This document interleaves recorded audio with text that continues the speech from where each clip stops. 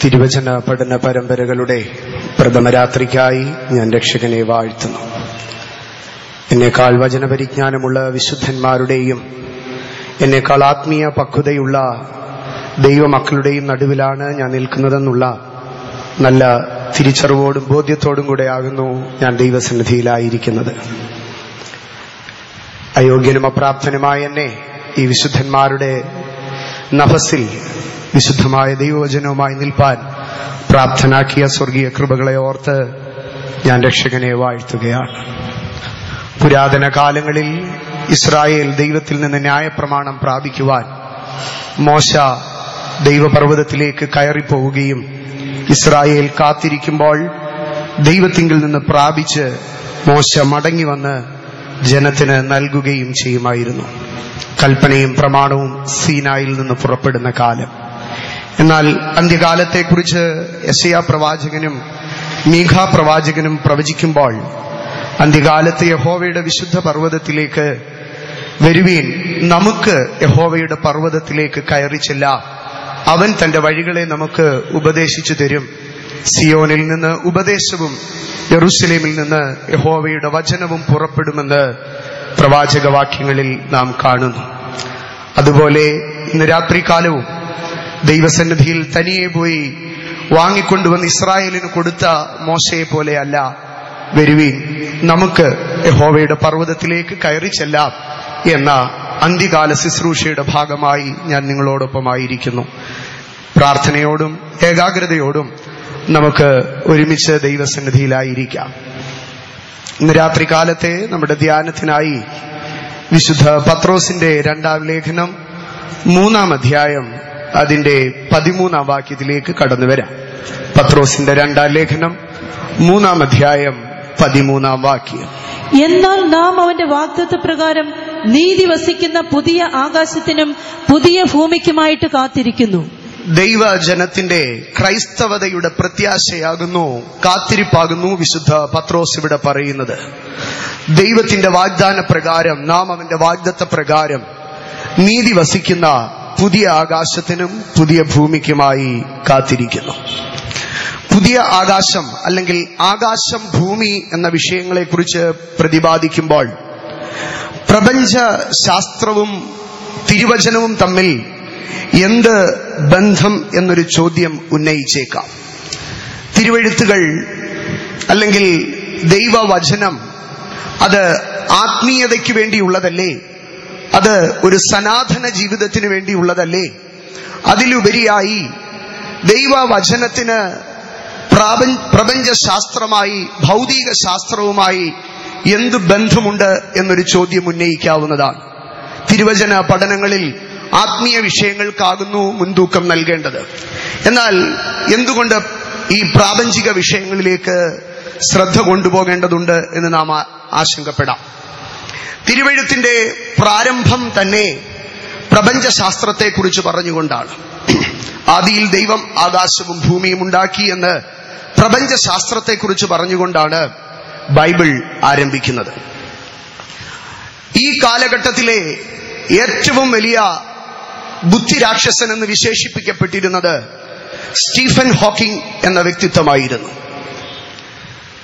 Albert ഐൻസ്റ്റീന് ശേഷം ശാസ്ത്രജ്ഞന്മാരുടെ സിംഹാസനത്തിൽ ഇരുന്ന മനുഷ്യൻ എന്ന് സ്റ്റീഫൻ ഹോക്കിംഗ് വിശേഷിക്കപ്പെട്ടിരുന്നു.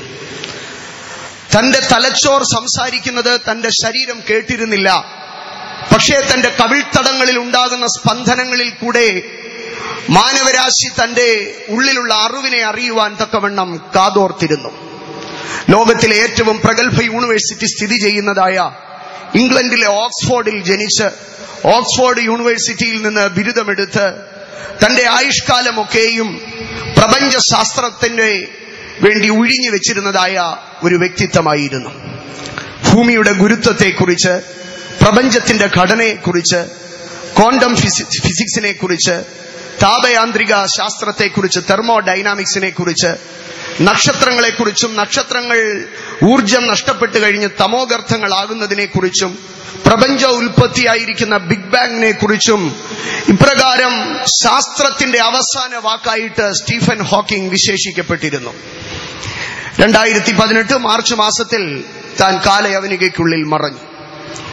എന്നാൽ ഇത്രമാത്രം പ്രഗത്ഭനായ ഒരു ശാസ്ത്രജ്ഞനായിരുന്നു താനെങ്കിലും ഏതാണ്ട് 25 വയസ്സ് തുടങ്ങി 76 വയസ്സ് വരെ 1/2 നൂറ്റാണ്ട് കാലം ഒരു പുരുഷായുസ് മുഴുവൻ ശാസ്ത്രത്തിന് വേണ്ടി നീക്കിവെച്ചു. പക്ഷേ തനിക്ക് ഈ കാലഘട്ടങ്ങളിൽ ഒരിക്കലും ഒരു നോബൽ പ്രൈസ് ലഭിച്ചില്ല എന്നുള്ളത് ശ്രദ്ധേയമായ വിഷയമാണ്. എന്തുകൊണ്ട് സ്റ്റീഫൻ ഹോക്കിങ്ങിന് നോബൽ പ്രൈസ് ലഭിച്ചില്ല എന്ന് പരിശോധിച്ചാൽ, സ്റ്റീഫൻ ഹോക്കിംഗ് സൈദ്ധാന്തികമായ അനേക കണ്ടുപിടുത്തങ്ങൾ നടത്തി, അനേക സിദ്ധാന്തങ്ങൾ താൻ പറഞ്ഞു. പക്ഷേ നോബൽ പ്രൈസ് ലഭിക്കണമെങ്കിൽ സിദ്ധാന്തപരമായ കണ്ടുപിടുത്തങ്ങളെ ഭൗതികപരമായ തെളിവുകൾ കൊണ്ട് സമർത്ഥിക്കണമെന്നൊരു നിബന്ധനയുണ്ടായിരുന്നു. ഞാൻ മുൻപേ പറഞ്ഞ ശാസ്ത്ര വിഭാഗങ്ങളിലൊക്കെയും സ്റ്റീഫൻ ഹോക്കിംഗ് വളരെയേറെ കണ്ടുപിടുത്തങ്ങൾ, സിദ്ധാന്തങ്ങൾ, പ്രബന്ധങ്ങൾ താൻ ഉണ്ടാക്കി. പക്ഷേ ഒരെണ്ണത്തിന് പോലും തനിക്ക് തെളിവ് കൊടുക്കാൻ കഴിഞ്ഞില്ല. തനിക്ക് നോബൽ പ്രൈസ് കൊടുക്കുവാൻ ശാസ്ത്രലോകം ആഗ്രഹിച്ചിട്ടും അതിന് സാധിച്ചില്ല. എന്നാൽ വിശുദ്ധ തിരുവെഴുത്തിലേക്ക് കടന്നു വരുമ്പോൾ ഉൽപ്പത്തി പുസ്തകം 1-ാം അധ്യായം 1-ാം വാക്യം തുടങ്ങി വെളിപ്പാട് പുസ്തകം 22-ാം അധ്യായം 21-ാം വാക്യം വരെ 66 പുസ്തകങ്ങളിലും 1189 അധ്യായങ്ങളിലും 31,102 വാക്യങ്ങളിലും 6,400-ലധികം വരുന്ന കൽപ്പനകളിലും 1,200-ലധികം വരുന്നതായ വാഗ്ദത്തങ്ങളിലും 8,000-ലധികം വരുന്നതായ പ്രവചന ഭാഷ്യങ്ങളിലും തെളിയിക്കപ്പെടുവാതെ വണ്ണം, ഭൗതികപരമായ തെളിവുകൾ നിരത്തുവാൻ കഴിയാതെ വണ്ണം ഒരു വചനം പോലുമില്ല. ഒരു പുരുഷായുസ് അധ്വാനിച്ചിട്ടും ഒരു തെളിവ് പോലും നിരത്തുവാൻ കഴിയാതെ സ്റ്റീഫൻ ഹോക്കിംഗ് കാലയവനികയ്ക്കും ഉള്ളിൽ മറയുമ്പോൾ തലമുറകൾ താണ്ടിയും ഇന്നും ദൈവവചനം തെളിയിക്കപ്പെട്ടുകൊണ്ടിരിക്കുന്നു. ദൈവത്തിന് മഹത്വമുണ്ടാകട്ടെ. കാലങ്ങൾ തിരുവചനത്തെ തെളിയിച്ചു. ജീവിത അനുഭവങ്ങൾ തിരുവെഴുത്തിനെ തെളിയിച്ചു. ചരിത്രം തിരുവെഴുത്തിനെ തെളിയിച്ചു. തിരുവെഴുത്തിനെതിരായി എഴുന്നേറ്റ ശത്രുക്കൾ തിരുവെഴുത്തിനെ തെളിയിച്ചു. ഉയർത്തെഴുന്നേൽക്കപ്പെട്ട ക്രിസ്തു തന്റെ അരുമ ശിഷ്യന്മാരെ തേടി പ്രയാണം ചെയ്യുമ്പോൾ ഒരിക്കൽ എമ്മവസിലേക്ക് പോകുന്ന 2 ശിഷ്യന്മാരെ കണ്ടെത്തി. ശിഷ്യന്മാരുമായി ചേർന്ന് യേശു സംസാരിച്ചുകൊണ്ട് മുന്നമേ അവരോടൊപ്പം നടന്നു. യേശു അവരെ വിട്ട് പിരിഞ്ഞതിന് ശേഷം യേശു പറഞ്ഞ തിരുവായ് മൊഴികളെ ഓർത്തുകൊണ്ട് ആ ശിഷ്യന്മാർ തമ്മിൽ പറഞ്ഞു, അവൻ നമുക്ക് തിരുവെഴുത്തുകളെ തെളിയിച്ചു തന്നുവെന്ന്. ദൈവത്തിന്റെ തിരുവെഴുത്ത് സിദ്ധാന്തങ്ങൾ മാത്രമല്ല, കണ്ടുപിടുത്തങ്ങൾ മാത്രമല്ല, പ്രസ്താവ്യം മാത്രമല്ല, അത് തെളിയിക്കപ്പെട്ടതുമാണ്. അത് തെളിയിക്കപ്പെട്ടു എന്നതിലുപരിയായി, അല്ലെങ്കിൽ സ്റ്റീഫൻ ഹോക്കിങ്ങിന് ഒരു സിദ്ധാന്തം തെളിയിച്ചിരുന്നെങ്കിൽ തനിക്ക് നോബൽ പ്രൈസ് ലഭിക്കുമായിരുന്നു. ചോദിക്കാം, ബൈബിൾ ഇത്രയധികം തെളിവുകൾ നിരത്തിയിട്ടും ബൈബിൾ നോബൽ പ്രൈസ് നേടിയോ എന്ന്. ബൈബിൾ ഒരു നോബൽ പ്രൈസിന് വേണ്ടിയല്ല തിരുവെഴുത്തുകളെ തെളിയിച്ചുകൊണ്ടിരുന്നത്. തിരുവെഴുത്തുകളെ യേശു തെളിയിച്ചതും ഒരു ലോകത്തിന്റെ സ്ഥാനത്തിനോ മാനത്തിനോ വേണ്ടിയായിരുന്നില്ല. പക്ഷേ ശിഷ്യന്മാർ തങ്ങളുടെ അനുഭവം പറയുന്നു. ലൂക്കോസ് 24:32 അവൻ തിരുവെഴുത്തുകളെ നമ്മളോട് തെളിയിച്ചു കൊണ്ടിരുന്നപ്പോൾ ജീവിതത്തിന്റെ പ്രതിസന്ധി കൊണ്ട് അണഞ്ഞുപോയ നമ്മുടെ ഹൃദയം, ജീവിതത്തിന്റെ പ്രതിസന്ധി കൊണ്ട് ഇരുണ്ടുപോയ നമ്മുടെ ഹൃദയം, രക്ഷകന്റെ മുറിപ്പാടുകളും കാൽവറിയുടെ മരണവും കണ്ട് ഇടറിപ്പോയ നമ്മുടെ ഹൃദയം അവൻ തിരുവെഴുത്തുകളെ തെളിയിക്കുമ്പോൾ ആ ഹൃദയം കത്തിക്കൊണ്ടിരുന്നില്ലയോ? വായിക്കാമോ? ലൂക്കോസ് 24:32 അവൻ വഴിയിൽ നമ്മോട് സംസാരിച്ച് തിരുവെഴുത്തുകളെ തെളിയിക്കുമ്പോൾ നമ്മുടെ ഹൃദയം നമ്മുടെ ഉള്ളിൽ കത്തിക്കൊണ്ടിരുന്നില്ലയോ? ഇന്ന് രാത്രികാലം തെളിവുകളെ നിരത്തുവാൻ തക്കവണ്ണം ദൈവവചനവുമായി ഞങ്ങൾ നിൽക്കുമ്പോൾ ഞങ്ങൾക്കൊരു ഉറപ്പുണ്ട്. സ്റ്റീഫൻ ഹോക്കിങ്ങിനും ശാസ്ത്രത്തിനും കഴിയാത്തത് ഞങ്ങൾ തിരുവെഴുത്തുകളുമായി തെളിയിക്കുമ്പോൾ ഇരുണ്ട മണ്ഡലങ്ങളിൽ തിരികൾ തെളിയും. ജീവിതത്തിന്റെ പ്രതികൂലങ്ങളിലും വീശിയടിക്കുന്ന കൊടുങ്കാറ്റുകളിലും അണഞ്ഞുപോയ വിളക്കുകൾ ഉണ്ടെങ്കിൽ ഇന്ന് രാത്രി ദൈവത്തിന്റെ വചനം ശ്രവിക്കുമ്പോൾ അതിലെ തിരുനാണങ്ങൾ ആളി കത്തുവാൻ തുടങ്ങും. പാപത്തിന്റെ ആധിക്യം മുഖാന്തരം കരിന്തിരിയായ വിളക്കുകൾ പോലെ ജീവിതത്തിന്റെ പ്രകാശം നഷ്ടപ്പെട്ട ജീവിത അനുഭവങ്ങൾ ഉണ്ടെങ്കിൽ ഇന്ന് രാത്രി ഞങ്ങൾ ദൈവത്തിന്റെ വചനത്തിന്റെ തെളിവുകളെ നിരത്തുമ്പോൾ ആ ഹൃദയമണ്ഡലത്തിലെ വിളക്കുകൾ ആളിക്കത്തും. ജീവിതത്തിൽ അഭിഷേകം നഷ്ടപ്പെട്ട, ദൈവസാന്നിധ്യം നഷ്ടപ്പെട്ട, എണ്ണ നഷ്ടപ്പെട്ട, വരണ്ടുണങ്ങിയ ഒരു വിളക്ക് പോലെ ഇന്ന് രാത്രി ദൈവസന്നിധിയിൽ കടന്നു വന്നിട്ടുണ്ടെങ്കിൽ ദൈവവചനം നിങ്ങൾ ശ്രവിക്കുമ്പോൾ യേശു കർത്താവിന്റെ തിരുവായ് മൊഴികൾ തിരുവെഴുത്തുകളെ തെളിയിച്ചു തരുമ്പോൾ ആ ദീപങ്ങൾ ആളിക്കത്തും. ആകയാലാകുന്നു പൂർവ്വകാലങ്ങളിൽ ഭക്തന്മാർ പറഞ്ഞത്, യഹോവേ നീ എന്റെ ദീപത്തെ കത്തിക്കോ, നീ എന്റെ അന്ധകാരത്തെ പ്രകാശമാക്കോ. ഇന്ന് രാത്രികാലം നമുക്ക് അഭിമാനത്തോടെ ദൈവവചനവുമായി നിൽക്കാം, സന്തോഷത്തോടെ ദൈവവചനവുമായി നിൽക്കാം. കാരണം ഇത് വരണ്ടുണങ്ങിയ വിളക്കുകളിൽ എണ്ണ പകർന്ന് കരിന്തിരികളെ മുറിച്ച് കാറ്റിനാലും കോളിനാലും അണഞ്ഞുപോയ വിളക്കുകളെ ആളിക്കത്തിക്കുന്ന തിരുവചനമാണ്. ആകാശം മാറിപ്പോയാലോ, ഭൂമി മാറിപ്പോയാലോ, പ്രപഞ്ചഘടന തിരിഞ്ഞു മറിഞ്ഞാലോ ഈ വചനത്തിലെ വള്ളിക്കോ പുള്ളിക്കോ മാറ്റം വരികയില്ല. ദൈവത്തിന്റെ വചനം വിശ്വാസ്യമാണ്, ദൈവത്തിന്റെ വചനം അംഗീകാര്യമാണ്, ദൈവത്തിന്റെ വചനം തെളിവുകൾ ഉള്ളതാണ്, ദൈവത്തിന്റെ വചനം തെളിയിക്കപ്പെട്ടതാണ്. ലോകങ്ങൾ അവസാനിക്കുക, പ്രപഞ്ചങ്ങൾ മാറിപ്പോകുക, ഈ ആകാശവും ഭൂമിയും മാറിപ്പോയേക്കാം, പുതിയ ആകാശവും ഭൂമിയും ഉണ്ടാക്കിയേക്കാം. പക്ഷേ ദൈവത്തിന്റെ വചനത്തിന്റെ വള്ളിയെങ്കിലോ പുള്ളിയെങ്കിലോ മാറിപ്പോകത്തില്ല. എന്റെ ദൈവത്തിന്റെ വചനം ഉത്കൃഷ്ടമാണ്, അത് അത്യുത്തമമാണ്, അത് അനുപമമാണ്. വിശ്വസിക്കുന്ന ദൈവജന കരം ഉയർത്തട്ടെ, അവർ ശക്തിയോടെ ഹല്ലേലൂയ മുഴക്കട്ടെ. ലോകങ്ങൾ അവസാനിക്കും, വനവുമില്ലാതാ. ലോകങ്ങൾ അവസാനിക്കും, ഈ വനവുമില്ലാതാ. ദൈവവാക്കു പ്രമാണിക്കും, ഭക്തനോ നിത്യനാ. ദൈവവാക്കു പ്രമാണിക്കും, ഭക്തനോ നിത്യനാ. വാട്ടം മാലിന്യം നാശോ ഇല്ലാത്തൊരവകാശോ. കേൾക്കുക നാം, കാക്കുക നാം ജീവന്റെ വാക്യങ്ങൾ. ഓ കേൾക്കുക നാം, കാക്കുക നാം ജീവന്റെ വാക്യങ്ങൾ. ദൈവവചനം ജീവനും അത് ശക്തിയുമാകയാൽ. ദൈവവചനം ജീവനും അത് ശക്തിയുമാകയാൽ.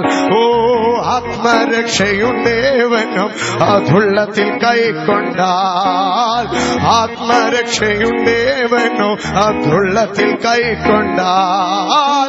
ആത്മമരണം മാറോ, നീതിയിൽ അവൻ വാഴും. ആത്മമരണം മാറും, നീതിയിൽ അവൻ വാഴും. കേൾക്കുക നാം, കാക്കുക നാം ജീവന്റെ വാക്യങ്ങൾ. ഓ കേൾക്കുക നാം, കാക്കുക നാം ജീവന്റെ വാക്യങ്ങൾ. ദൈവത്തിന്റെ മഹത്വം. നമ്മുടെ വിഷയത്തിലേക്ക് കടന്നു വരാം. പുതിയ ആകാശവും പുതിയ ഭൂമിയും. ആകാശത്തെയും ഭൂമിയെയും ഒന്ന് നാം നമ്മുടെ കണ്ണുകൾ കൊണ്ട് കാണുന്നതുണ്ട്, അറിയുന്നതുണ്ട്. അതിൽ ഉപരിയായി ഈ ഭൂമിയെ കുറിച്ച് നാം അറിയുന്നതും കാണുന്നതും ഈ ഭൂമിയെക്കുറിച്ച് നമ്മളെ പഠിപ്പിക്കുന്നതിൽ കൂടെ, നമ്മളെ ശാസ്ത്രം അറിയിക്കുന്നതിൽ കൂടെയാണ്. ഭൂമി ഉരുണ്ടതാണ് എന്ന് നാം അറിയുന്നു. ഇത് നാം ഉരുണ്ട ഒരു ഭൂമിയെ കണ്ടിട്ടല്ല, നമ്മൾക്ക് നൽകിയ അറിവ്, ഗുരുവര്യന്മാർ നമ്മൾക്ക് നൽകിയ ജ്ഞാനം പറഞ്ഞു നൽകി ഈ ഭൂമി ഉരുണ്ടതാണ്. ഈ ഭൂമി നാളെ പരന്നതാണെന്ന് പറഞ്ഞാൽ നമ്മൾ പറയും ഇതൊരു പുതിയ ഭൂമിയാണ്. ആകയാൽ പുതിയ ആകാശവും പുതിയ ഭൂമിയും എന്ന് പറയുമ്പോൾ ജ്ഞാനമണ്ഡലത്തിൽ അറിവുകൊണ്ട് ഒരു പുതിയ ആകാശത്തെയും പുതിയ ഭൂമിയെയും നമുക്ക് കാണുവാൻ കഴിയും. അങ്ങനെയെങ്കിൽ ഇന്ന് നാം കാണുന്നതായ ഈ ആകാശവും ഭൂമിയും പുതിയ ആകാശവും പുതിയ ഭൂമിയുമാണ്. ഇന്ന് നാം കാണുന്നതായ ഈ ആകാശവും ഭൂമിയും പുതിയതാണ്. കാരണം 17-ാം നൂറ്റാണ്ട് വരെ ലോകം വിശ്വസിച്ചിരുന്നത് ഈ ഭൂമിയെ ചുറ്റിയാണ് സകല പ്രപഞ്ചവും ചുറ്റിത്തിരിയുന്നത് എന്നായിരുന്നു. ഈ പ്രപഞ്ചം ജിയോസെൻട്രിക്, ഭൂമി കേന്ദ്രീകൃതമെന്നായിരുന്നു. ദൈവത്തിന് സ്തോത്രം. എന്നാൽ 16-ാം നൂറ്റാണ്ടിലും 17-ാം നൂറ്റാണ്ടിലുമായി നിക്കോളസ് കോപ്പർനിക്കസും ഗലീലിയോയുടെയും കണ്ടുപിടുത്തങ്ങളിൽ കൂടെയാണ് ഈ പ്രപഞ്ചത്തിൽ സൂര്യനെ ചുറ്റി ഭൂമി ഭ്രമണം ചെയ്യുകയാണ്, അല്ലാതെ ഭൂമിയെ ചുറ്റി സൂര്യൻ ഭ്രമണം ചെയ്യുകയല്ല എന്ന് സ്ഥാപിച്ചെടുത്തത്. എന്നാൽ ഗലീലിയോ അത് പറയുമ്പോൾ അന്നത്തെ മനുഷ്യർക്ക് ഒരു 3 നൂറ്റാണ്ടുകൾക്ക് മുൻപ് അതൊരു പുതിയ ഭൂമിയും പുതിയ ആകാശവുമായിരുന്നു. ആരും അത് അംഗീകരിച്ചില്ല. തന്നെ അന്നത്തെ റോമൻ കത്തോലിക്ക സഭ വിളിച്ച് പ്രാരംഭത്തിങ്കൽ താക്കീത് കൊടുത്തു. അതിനുശേഷം പിന്നെയും താനിത് പ്രചരിപ്പിച്ചത് നിമിത്തമായി അന്നത്തെ മാർപ്പാപ്പയായിരുന്ന പോൾ 5 തന്റെ അടുക്കൽ ഒരു സംവാദത്തിനായി റോബർട്ട് ബെല്ലർമൈൻ എന്ന് പറയുന്ന ഒരു കർദിനാളിനെ പറഞ്ഞയച്ചു. റോബർട്ട് ബെല്ലർമൈൻ തന്റെ അടുക്കൽ പോയി ഈ ഭൂമിശാസ്ത്രത്തിൽ താൻ കണ്ടുപിടിച്ച കണ്ടുപിടുത്തങ്ങൾ പ്രചരിപ്പിക്കരുത് എന്ന് താക്കീത് ചെയ്തു. എന്നാൽ വ്യാഴത്തിന് ചുറ്റും ചില ചന്ദ്രതുല്യമായ ഉപഗ്രഹങ്ങളും നക്ഷത്രങ്ങളെ പുതിയതായും കണ്ടതുകൊണ്ട് ഗലീലിയോ പറഞ്ഞു, ഇല്ല, ശാസ്ത്രം പറയുന്നു ഭൂമിയെ സൂര്യൻ ചുറ്റുകയല്ല, സൂര്യനെ ഈ ഭൂമിയും ഗ്രഹങ്ങളുമെല്ലാം ചുറ്റിത്തിരിയുകയാണ്. എന്തിനേറെ പറയുന്നു, റോമൻ കത്തോലിക്ക സഭ തന്റെ ജീവിതത്തിന്റെ അവസാന വർഷങ്ങളിൽ 8 വർഷം തന്നെ വീട്ടുതടങ്കലിൽ വെച്ചു.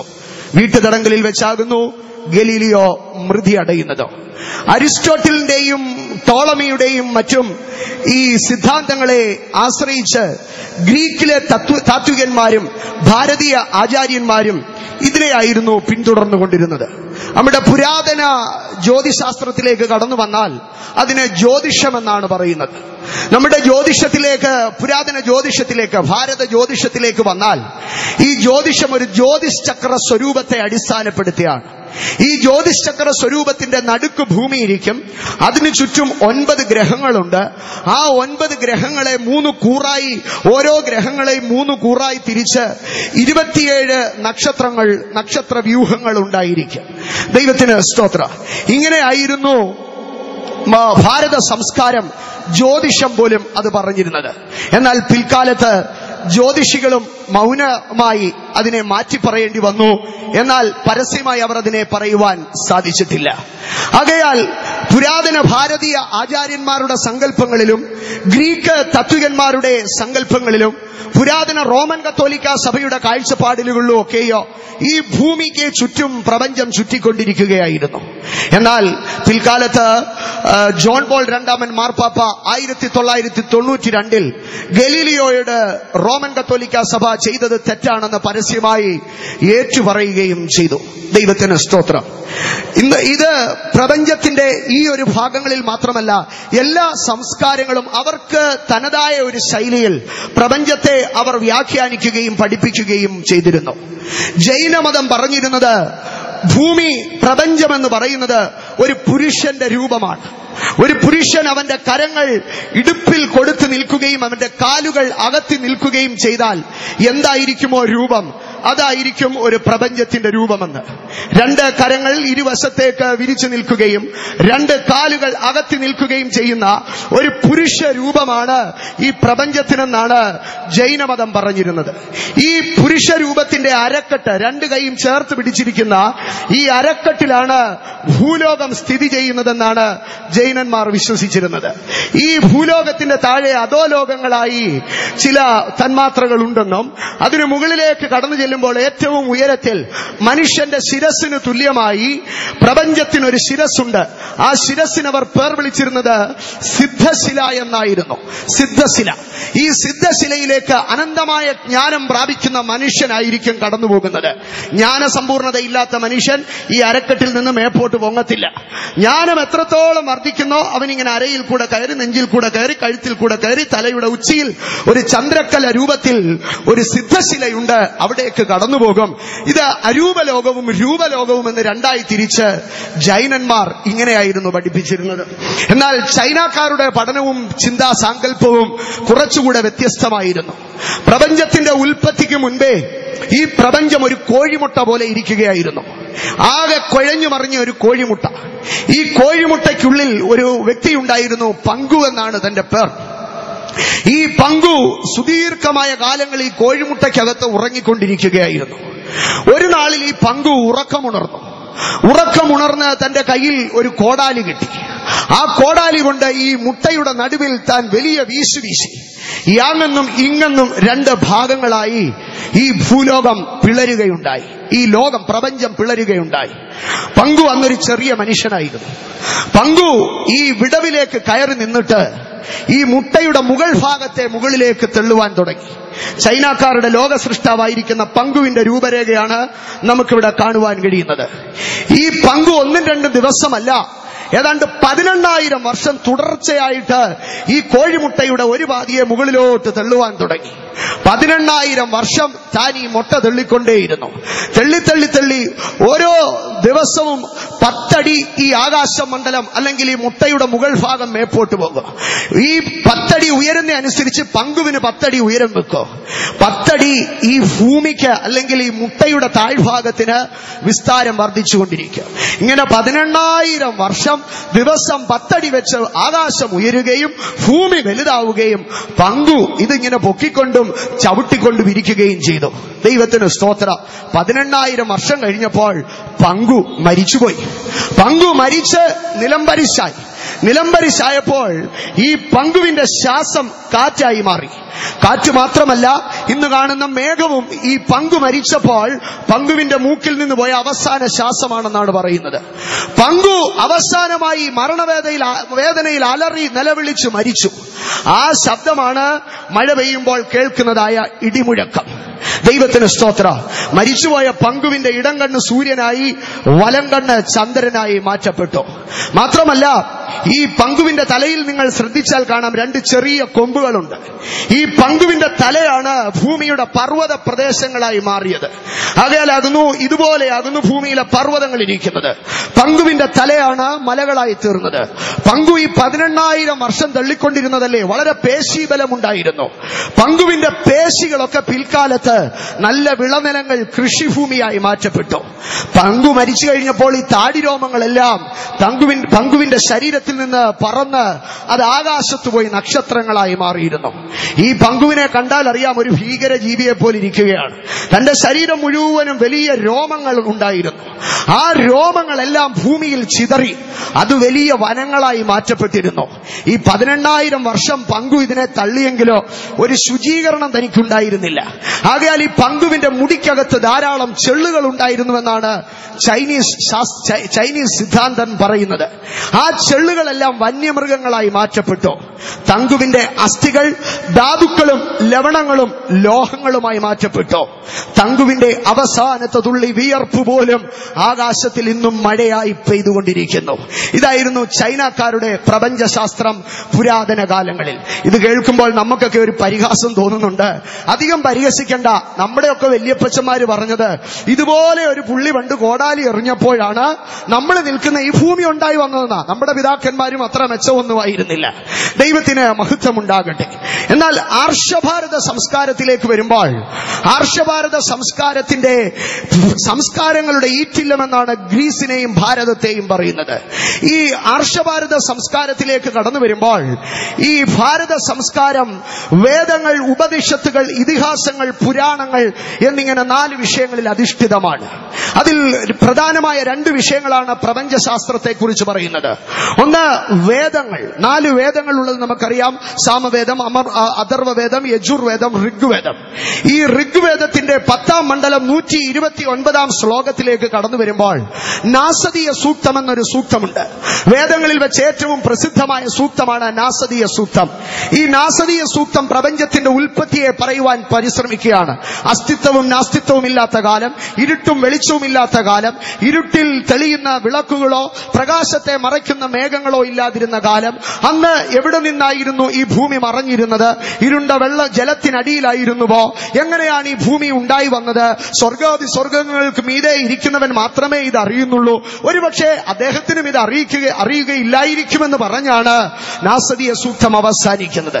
എന്നാൽ പുരാണങ്ങളിലേക്ക് കടന്നു വരുമ്പോൾ പുരാണങ്ങളിൽ 18 പുരാണങ്ങളാണ് പ്രധാനമായി നമുക്ക് കാണുവാൻ കഴിയുന്നത്. ആ 18 പുരാണങ്ങളിൽ ഭഗവത് പുരാണം ഈ ലോകത്തെക്കുറിച്ച് പഠിപ്പിക്കുന്നുണ്ട്. ഭാരതീയ സങ്കല്പത്തിൽ ലോകത്തെക്കുറിച്ച് രണ്ട് സങ്കല്പങ്ങളാണ് കാണുവാൻ കഴിയുന്നത്. ഒന്ന്, ത്രിലോക സങ്കല്പം എന്നൊരു സങ്കല്പമുണ്ട്. അതിനേക്കാൾ പ്രശസ്തമായ സങ്കല്പം എന്നുള്ളത് ഈ ലോകം ഇന്നത്തെയൊക്കെ നമ്മുടെ ആധുനിക കെട്ടിടങ്ങൾ പോലെയാണ്. ആധുനിക കെട്ടിടങ്ങളിലേക്കൊക്കെ നമ്മൾ കടന്ന് അതിന്റെ ലിഫ്റ്റിൽ കയറി കഴിഞ്ഞാൽ നമുക്ക് കാണുവാൻ കഴിയും ഗ്രൗണ്ട് ഫ്ലോർ. അതിന്റെ മുകളിലോട്ട് 1, 2, 3, 4 ഇങ്ങനെ എത്ര നിലകളും കാണും. അതിന്റെ താഴേക്ക് കാണും ബേസ് 1, ബേസ് 2, ബേസ് 3. അത് പാർക്കിങ്ങിനാണ് സാധാരണ ഉപയോഗിക്കാറുള്ളത്. ഫ്ളാറ്റുകളിലും വലിയ മോളുകളിലും ഒക്കെയും നമുക്കത് കാണുവാൻ കഴിയും. ഇപ്രകാരം ഒരു 14 നിലയുള്ള ബഹുനില കെട്ടിടം പോലെയായിരുന്നു ഈ പ്രപഞ്ചമെന്നാണ് പുരാണങ്ങളിൽ ഭഗവത് പുരാണം ലോകത്തെക്കുറിച്ച് പ്രപഞ്ചത്തെക്കുറിച്ച് പഠിപ്പിച്ചിരുന്നത്. ഇതിന്റെ ഗ്രൗണ്ട് ഫ്ലോർ ആണ് ഭൂലോകം. ഈ ഭൂലോകം എന്ന ഗ്രൗണ്ട് ഫ്ലോറിലാണ് നമ്മൾ താമസിക്കുന്നത്. അതിന്റെ ബേസ് 1, 2, 3, 4, 5, 6 7 ബേസ്മെന്റുകൾ ഈ പ്രപഞ്ചത്തിനുണ്ട്. അതിന് ഓരോന്നായി പറയുന്നത് അതലം, വിതലം, സുതലം, രസാതലം, തലാതലം, മഹാതലം, പാതാളം എന്നാണ്. എന്നാൽ ഭാരതീയർക്ക് പോലും ഇതിനെക്കുറിച്ച് വ്യക്തമായി അറിയത്തില്ല. നമ്മളൊക്കെ പറയും, നമ്മുടെ നാട്ടിലൊക്കെ പറയുക മാവേലി പാതാളത്തിലാണെന്ന്. സത്യത്തിൽ മാവേലി പാതാളത്തിലല്ല, ഈ സുതലത്തിലാണെന്നാണ് ഐതിഹ്യം പറയുന്നത്. ദൈവത്തിന് മഹത്വമുണ്ടാകട്ടെ. ഈ ഭൂലോകത്തിന് മുകളിൽ ഒരു ഭുവർലോകമുണ്ട്. ആ ഭുവർലോകം ഈ സൂര്യചന്ദ്രാദികൾ നിൽക്കുന്ന ഇടം വരെയാകുന്നു നമുക്ക് കാണുവാൻ കഴിയുന്നത്. ആ ഭൂവർലോകത്തിന് മീതെ ഒരു സ്വർലോകമുണ്ട്. അത് ഇന്ദ്രന്റെ ഇരിപ്പിടമാണ്. വേറെ ആർക്കും അവിടെ പ്രവേശനമില്ല. അതിന് മുകളിൽ ഒരു മഹർലോകമുണ്ട്. അത് ലോകത്തിൽ ജീവിച്ച മഹാന്മാർ, ഋഷിവര്യന്മാർക്ക് ചെല്ലുവാനുള്ള സ്ഥലമാണ്. അതിന്റെ മുകളിൽ ഒരു ജനലോകമുണ്ട്. ആ ജനലോകത്തിൽ ബ്രഹ്മാവിന്റെ പുത്രന്മാരാണ് ഇരിക്കുന്നത്. അതിന്റെ മുകളിൽ തപലോകം, അതിനു മീതെ സത്യലോകം. ആ സത്യലോകം അല്ലെങ്കിൽ ബ്രഹ്മലോകം ബ്രഹ്മാവിന്റെ ഉപവിഷ്ട സ്ഥാനമാണ്. ഇങ്ങനെ 14 നിലയുള്ള ഒരു കെട്ടിടമായിട്ടാണ് അവർ പ്രപഞ്ചത്തെ പഠിപ്പിച്ചു പോരുന്നത്. ദൈവത്തിന് സ്തോത്ര. എന്നാൽ ഇന്ന് 14 നിലയുള്ള ഒരു പ്രപഞ്ചമല്ല ഈ ഭൂതലം എന്ന് നാം സമ്മതിച്ചു പോകേണ്ടി വരുന്നുണ്ട്. ദൈവത്തിന് സ്തോത്രം. നമ്മളൊക്കെ സാധാരണമായ വാക്കുകളിൽ പറയാറുണ്ട്, ഈ 14 ലോകത്തിൽ പോയാലും നമുക്ക് ഇങ്ങനെ ഒരെണ്ണം കാണാൻ കിട്ടത്തില്ലെന്ന്. ഈ 14 ലോകം, അതലം തുടങ്ങിയുള്ള പാതാളം വരെയുള്ളതാണ് ഒരു ലോകം. ഭൂലോകം തുടങ്ങി ബ്രഹ്മലോകം വരെയുള്ള രണ്ടാമത്തെ ലോകം. ഈ 14 ലോകങ്ങൾ. ദൈവത്തിന് സ്തോത്ര. എന്നാൽ ഈ 14 ലോകങ്ങളാണ് പ്രപഞ്ചമെന്ന് പുരാതന കാലത്ത് കരുതിയിരുന്നു. പക്ഷേ ഇന്ന് അത് വിശ്വസിച്ചവർക്ക് ഇന്ന് കാണുന്നതായ ലോകം ഒരു പുതിയ ലോകമായി കാണപ്പെടുകയാണ്. മാത്രമല്ല, ഈ ലോകത്തിലേക്ക് കടന്നു വരുമ്പോൾ ഈ ലോകത്തിൽ കാണുന്നതായ ഓരോ വിഷയങ്ങളെയോ മനുഷ്യൻ ഭയപ്പെട്ടിരുന്നു. മനുഷ്യൻ കാറ്റിനെ ഭയപ്പെട്ടിരുന്നു. മനുഷ്യൻ അഗ്നിയെ ഭയപ്പെട്ടിരുന്നു. മനുഷ്യൻ സമുദ്രത്തെ ഭയപ്പെട്ടിരുന്നു. മനുഷ്യൻ ഭൂമിയെ ഭയപ്പെട്ടിരുന്നു. മനുഷ്യൻ ആകാശത്തെ ഭയപ്പെട്ടിരുന്നു. മനുഷ്യൻ സൂര്യനെയും ചന്ദ്രനെയും നക്ഷത്രങ്ങളെയോ ഭയപ്പെട്ടിരുന്നതായി നമുക്ക് കാണുവാൻ കഴിയും. ദൈവത്തിന് മഹത്വമുണ്ടാകട്ടെ. BC 600 രചിക്കപ്പെട്ടതായ തിരുവെഴുത്തിന്റെ ഭാഗമാണ് യെഹെസ്കേൽ പ്രവചനം. ഇന്നേക്ക് ഏതാണ്ട് 2600 വർഷങ്ങൾക്ക് മുൻപ് യെഹെസ്കേൽ പ്രവാചകൻ ആത്മാവിൽ ദൈവാലയത്തിലേക്ക് കടന്നു പോകുമ്പോൾ ദൈവാലയത്തിൽ താൻ ഒരു ദർശനത്തെ കണ്ടു. അവിടെ കണ്ട ദർശനം യെഹെസ്കേൽ പ്രവചനം 8-ാം അധ്യായം 16-ാം വാക്യത്തിൽ നമുക്ക് കാണുവാൻ കഴിയും. അവിടെ ചോദിക്കുന്നു, മനുഷ്യപുത്ര, നീ എന്താണ് കണ്ടത്? വായിക്കാമോ വേദഭാഗം? അതിന്റെ അവൻ എന്നെ യഹോവയുടെ ആലയത്തിന്റെ അകത്തെ പ്രാകാരത്തിൽ കൊണ്ടുപോയി. അവസാന ഭാഗം മാത്രം വായിച്ചു.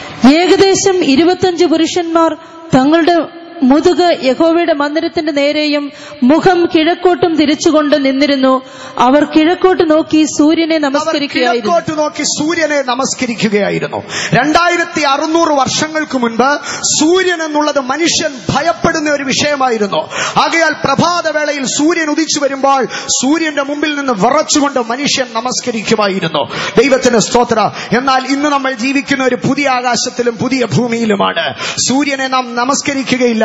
ഇന്ന് സൂര്യനെ നോക്കിയിട്ടുള്ളവർ, ഇന്ന് സൂര്യ വെളിച്ചത്തിൽ നടന്നവരാണ് ഇവിടെ ഇരിക്കുന്ന എല്ലാവരും. പക്ഷെ ഇന്ന് സൂര്യനെ നോക്കിയിട്ടുള്ളവരൊന്ന് കൈ ഉയർത്താമോ?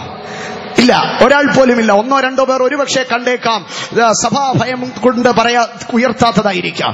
അതാകുന്നു നമ്മൾ ഇന്ന് ജീവിക്കുന്നത് ഒരു പുതിയ ഭൂമിയിലാണ്, പുതിയ ആകാശത്തിലാണ്.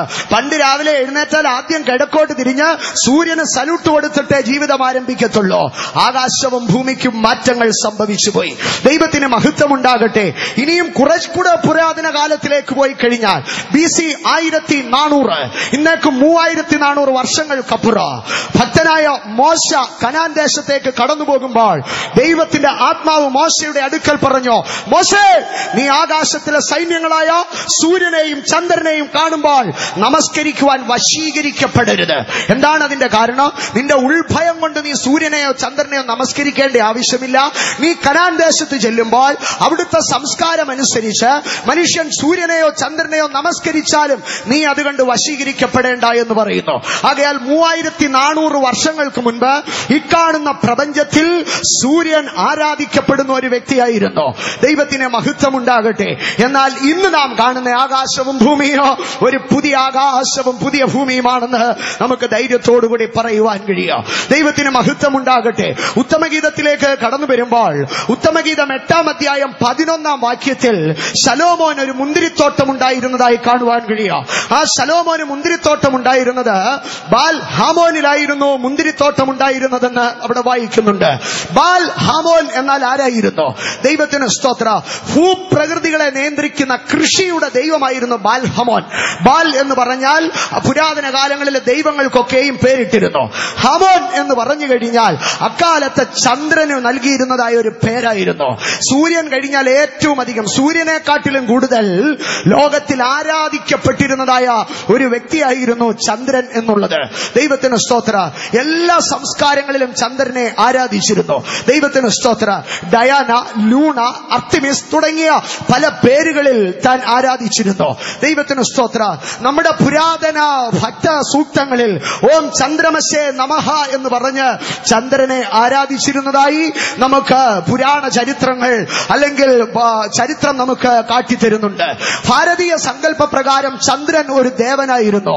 അത്രിയുടെയും അനസൂയയുടെയും പുത്രനായിട്ടായിരുന്നു താൻ ജനിച്ചിരുന്നത്. തന്റെ മകനായിരുന്നു മെർക്കുറി എന്ന പ്ലാനറ്റ് അല്ലെങ്കിൽ ബുധൻ. തന്റെ ഭാര്യമാരായിരുന്നു, ചന്ദ്രന്റെ ഭാര്യമാരായിരുന്നു ഈ നക്ഷത്രങ്ങളൊക്കെയോ. ഈ നക്ഷത്രങ്ങളിൽ വെച്ച് തനിക്ക് ഏറ്റവും ഇഷ്ടമുണ്ടായിരുന്നത് രോഹിണി എന്ന നക്ഷത്രത്തെ ആയിരുന്നു. ഇപ്രകാരമൊക്കെ ചന്ദ്രനെ കുറിച്ച് പഴയകാലത്തിൽ ധാരാളം കാഴ്ചപ്പാടുകൾ ഉണ്ടായിരുന്നു. നമ്മുടെ കർണാടകയിൽ മംഗലാപുരത്തിന്റെ അടുത്ത ഉടുപ്പി എന്ന് പറയുന്നതായ ഒരു സ്ഥലമുണ്ട്. ദൈവത്തിന് സ്തോത്രം. വളരെ പ്രശസ്തമാണ്, സസ്യഭക്ഷണത്തിന് ലോക പ്രശസ്തമാണ് ഉടുപ്പി. ദൈവത്തിന് മഹത്വം. ഈ ഉടുപ്പിയുടെ എങ്ങനെയാണ് ഈ ഉടുപ്പി എന്ന് പേർ വന്നതെന്ന് പരിശോധിച്ചാൽ, ഉഡു എന്ന് പറഞ്ഞാൽ ചന്ദ്രന് നൽകപ്പെടുന്ന ഒരു നാമമാണ്.